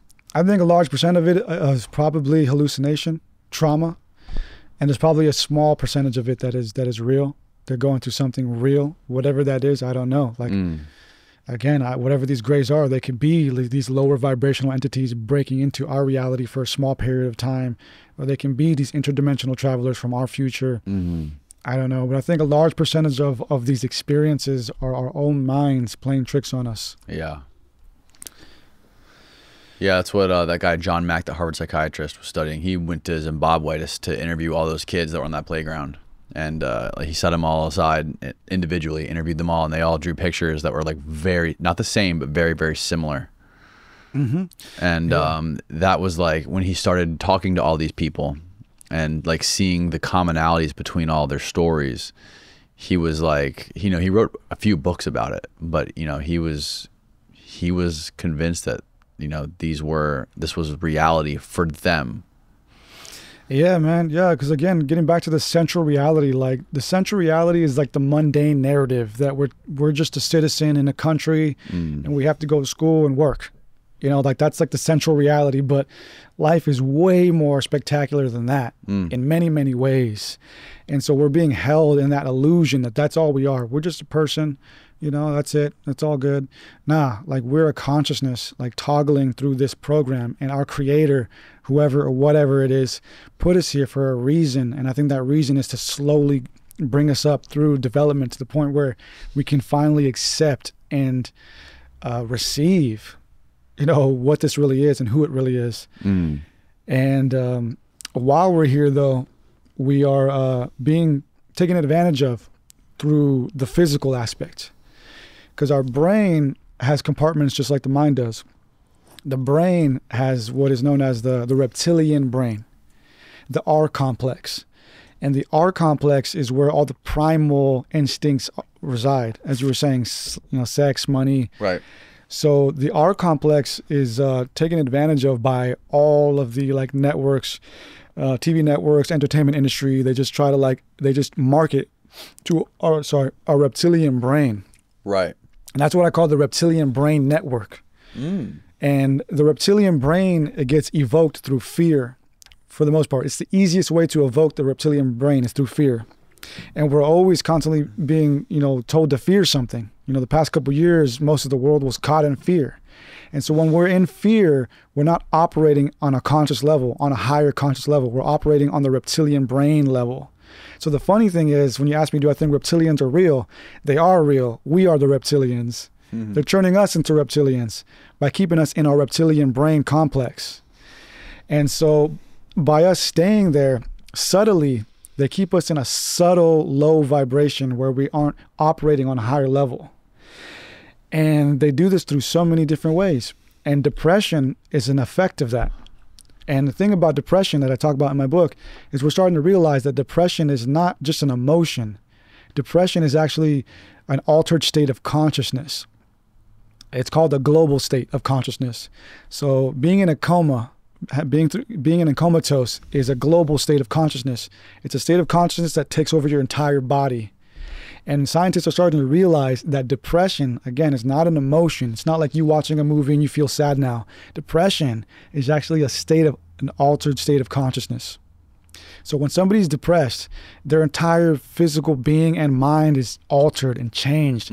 They're not even operating on a conscious level. They're making decisions based on a lower thinking level.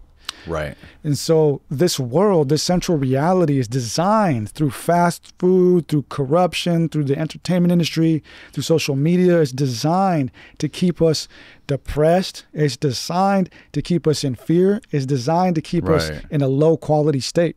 I mean, getting back to what we were talking about earlier with organized religion and groups in society, look at during the lockdowns how many suicides there were. Oh yeah. Keeping people locked up in their homes, you know, out of public places, not around other people. I think suicide shot up by like an insane amount. Like it was like, I forget what the number was, but there was hundreds of thousands of more suicides during the pandemic lockdowns than there were before. Yeah, man. Yeah, that was a nasty thing for all of us to go through, you know. And but that's the reptilian brain network, man. It's like it's operated through the central reality. And if we don't wake up and realize that we're more than this body, and that our Creator intended for us to be more than this body eventually, then we're gonna that's all we're ever gonna be, is just this body, and we're just gonna be some civilian, some Anunnaki slave or whatever. But the body isn't evil, though. The body is meant to be used in this. The body is beautiful. It's designed perfectly for what we need to do here in this current program. And so how we ascend this is through the body and mind. It's through the spirit machine. So the yogis who have been meditating have realized for many centuries now that our body can produce some very amazing things that can help break us out of the central reality and help break us out of the reptilian brain program. For example, a lot of the poses that they do, like the mula bandhas as they're known, a lot of the poses, they're not just like random poses they're doing. They're specific poses that help activate blood flow and circulation through the body, which is important because, especially in Kundalini meditation, because we have what is called the cerebral spinal fluid. It's a fluid channel that you may know of that runs through our sacrum all the way up around our brain, in our brain, and back down. And the cerebral spinal fluid is responsible for discarding bacteria, viruses, and also dispersing like beneficial vitamins and things like that. But it can get clogged, it can get slowed down and stuff like that. And in some places, sometimes people have like blockages, and it can cause like aneurysms or just like defects, mental defects, brain defects. And so when you put yourself in certain yogic poses, what you're doing is allowing your body to clear that channel. And when you breathe, when you do certain like yogic breathing techniques or breath work, you're allowing that channel also to open up more. And more than that, we have what is called the vagus nervous system, and it follows the cerebral spinal fluid. It starts at our sacrum and goes all the way up to our brain. And the vagus nervous system touches all of our internal organs and our brain. And so it's an internet channel from our brain to all of our organs. And so when we meditate in certain poses and do breath work, we're opening up the cerebral spinal fluid, we're cleansing out our vagus nervous system and clearing out our brain. And when we couple that with conscious eating and conscious thinking, then what we're doing is we're changing our energy field. And that's not fanatical hippie stuff. We have an actual electromagnetic biofield. That's real. And so when we get back to harnessing our spirit machine and clearing it and taking ownership of it and doing these practices that yogis and mystics have been doing for thousands of years, what we start to do is we start to clear our subconscious mind, where the program resides, right? We start to clear our subconscious mind, which is where the program starts. So when we start to clear our subconscious mind, we can start to regain independence in our consciousness, in our soul. And we can break apart from the reptilian brain network and the central reality. And further than that, what we should be doing is strengthening our consciousness. Pierre Chardin talked about this. He's the famous Jesuit mystic who said, we are not human beings having a spiritual experience. We are spiritual beings having a human experience. He talked about individuating our consciousness. The more we individuate our consciousness and the more we create that connection with our body and our mind, and the more we meditate and start to actually realize and expand our conscious awareness and realize that we are more than this and start to see that, then when we die, we'll be ready for that. Our consciousness will actually transition through that easily, in the same way that when we fall asleep into a dream, we forget who we are. Some people don't. If you practice lucid dreaming, you can fall into a dream consciously throughout the whole process. It's the same thing with death. If you prepare your body and your spirit machine for that, when it happens, you can hold on to your mind and go through that process and break through and retaining your mind and be ready for whatever that is on the other side. And this is evident in nature because, again, we're consciousness. We're not our body. When the body dies, we don't die. It's just that we don't practice the skill and technique of realizing that we're the consciousness, so that when we meet death or whatever that transition is, because we're operating on a low reptilian vibrational level, that high vibration that we are met with, which is infinity, simply sees us, seeks and pretty much evaporates or washes it down. You know, it sees the low vibration and it blocks it, it rejects it. You know, we're not ready. So we come back, samsara, reincarnation, until we get to that level where we are actually consciously aware and know that there is more, because we can see it. When you astral project, when you meditate, when you lucid dream, you can see it. You actually can see it and know that there is more. It's like that door that I talked about earlier. You know that behind that door, I know there's a couch there and there are a few beautiful people, and I'm going to walk through it. How does knowing that change your day-to-day life, your perspective? Man, it just makes things a lot funner. You know, it can. I mean, for some people, it makes everything more grim and depressing. And I went through that when I was, you know, starting all of this years ago. I went through a depression stage, a stage where I thought I was going crazy. Like I was like hearing voices and stuff and like having hallucinations. Like my mind broke. And I had to take a break. I was like, man, I got to stop reading. I got to stop looking into this stuff. I didn't want to talk about anything more strange than the weather. Right. Really, man. Like, but yeah, it drives a lot of people crazy, man. Lots of people get like, especially like, depending on what drugs you mix with it, the schizophrenia is a real thing. Yeah. Yeah, that's what I was always afraid of, is schizophrenia. Because I've had 2 friends that have been diagnosed with it. One of them, rest in peace, he passed away. He spiraled too out of control. And yeah, weed, like marijuana and psychedelics aren't for everybody. Some people just weren't made for it. Absolutely, man. But yeah, I mean, a lot of people in the community, they learn this stuff and they get bitter. They get bitter about the world. Oh, everybody needs to wake up. The sheeple. Yeah. I don't view it that way, man. Like, you know, not everybody's meant to know this stuff either, you know? And that's why I approach this stuff kind of treading lightly and as I can. But, you know, for the warriors that are ready, you know, to take on the truth about religion, to take on the truth about our government, to take on the truth about life and consciousness, you know, this will be for them. But not everybody needs to know this, you know? Like, I don't need to run into my mom's house and start telling her all this stuff, you know? Like, you know, she's got her little life and she loves it, you know? And I believe that as long as we love our lives and we love the people around us and we strive to be as good as we can, then that's good enough. But for me, for whatever reason, the Creator endowed me with this ambition. I couldn't run away from it if I wanted to. Even when I tried to stop because I was going crazy, eventually I had to come back. How did you come back? How did you overcome it? Oh man, I just took a break. You know, I took a break, but everywhere I went, I just saw little signs. And it was funny, actually. I went to a used bookstore, and because I love going to bookstores just to kick it and cruise and find some stuff. And I was in the bookstore and I found like a collection of Zecharia Sitchin's books, like 8 or 9 of them. And they were all for like $1 or 50 cents. And that was like a gold mine. You know, Zecharia Sitchin, he's the guy who brought all this Anunnaki stuff. And I love his work. So I was like, man, I can't just let this go. You know, I have to buy these. You know, at the time I was broke. This was years ago before I started like making decent money. And I spent pretty much all I had on that. And I took that as a sign, you know, to get back into it.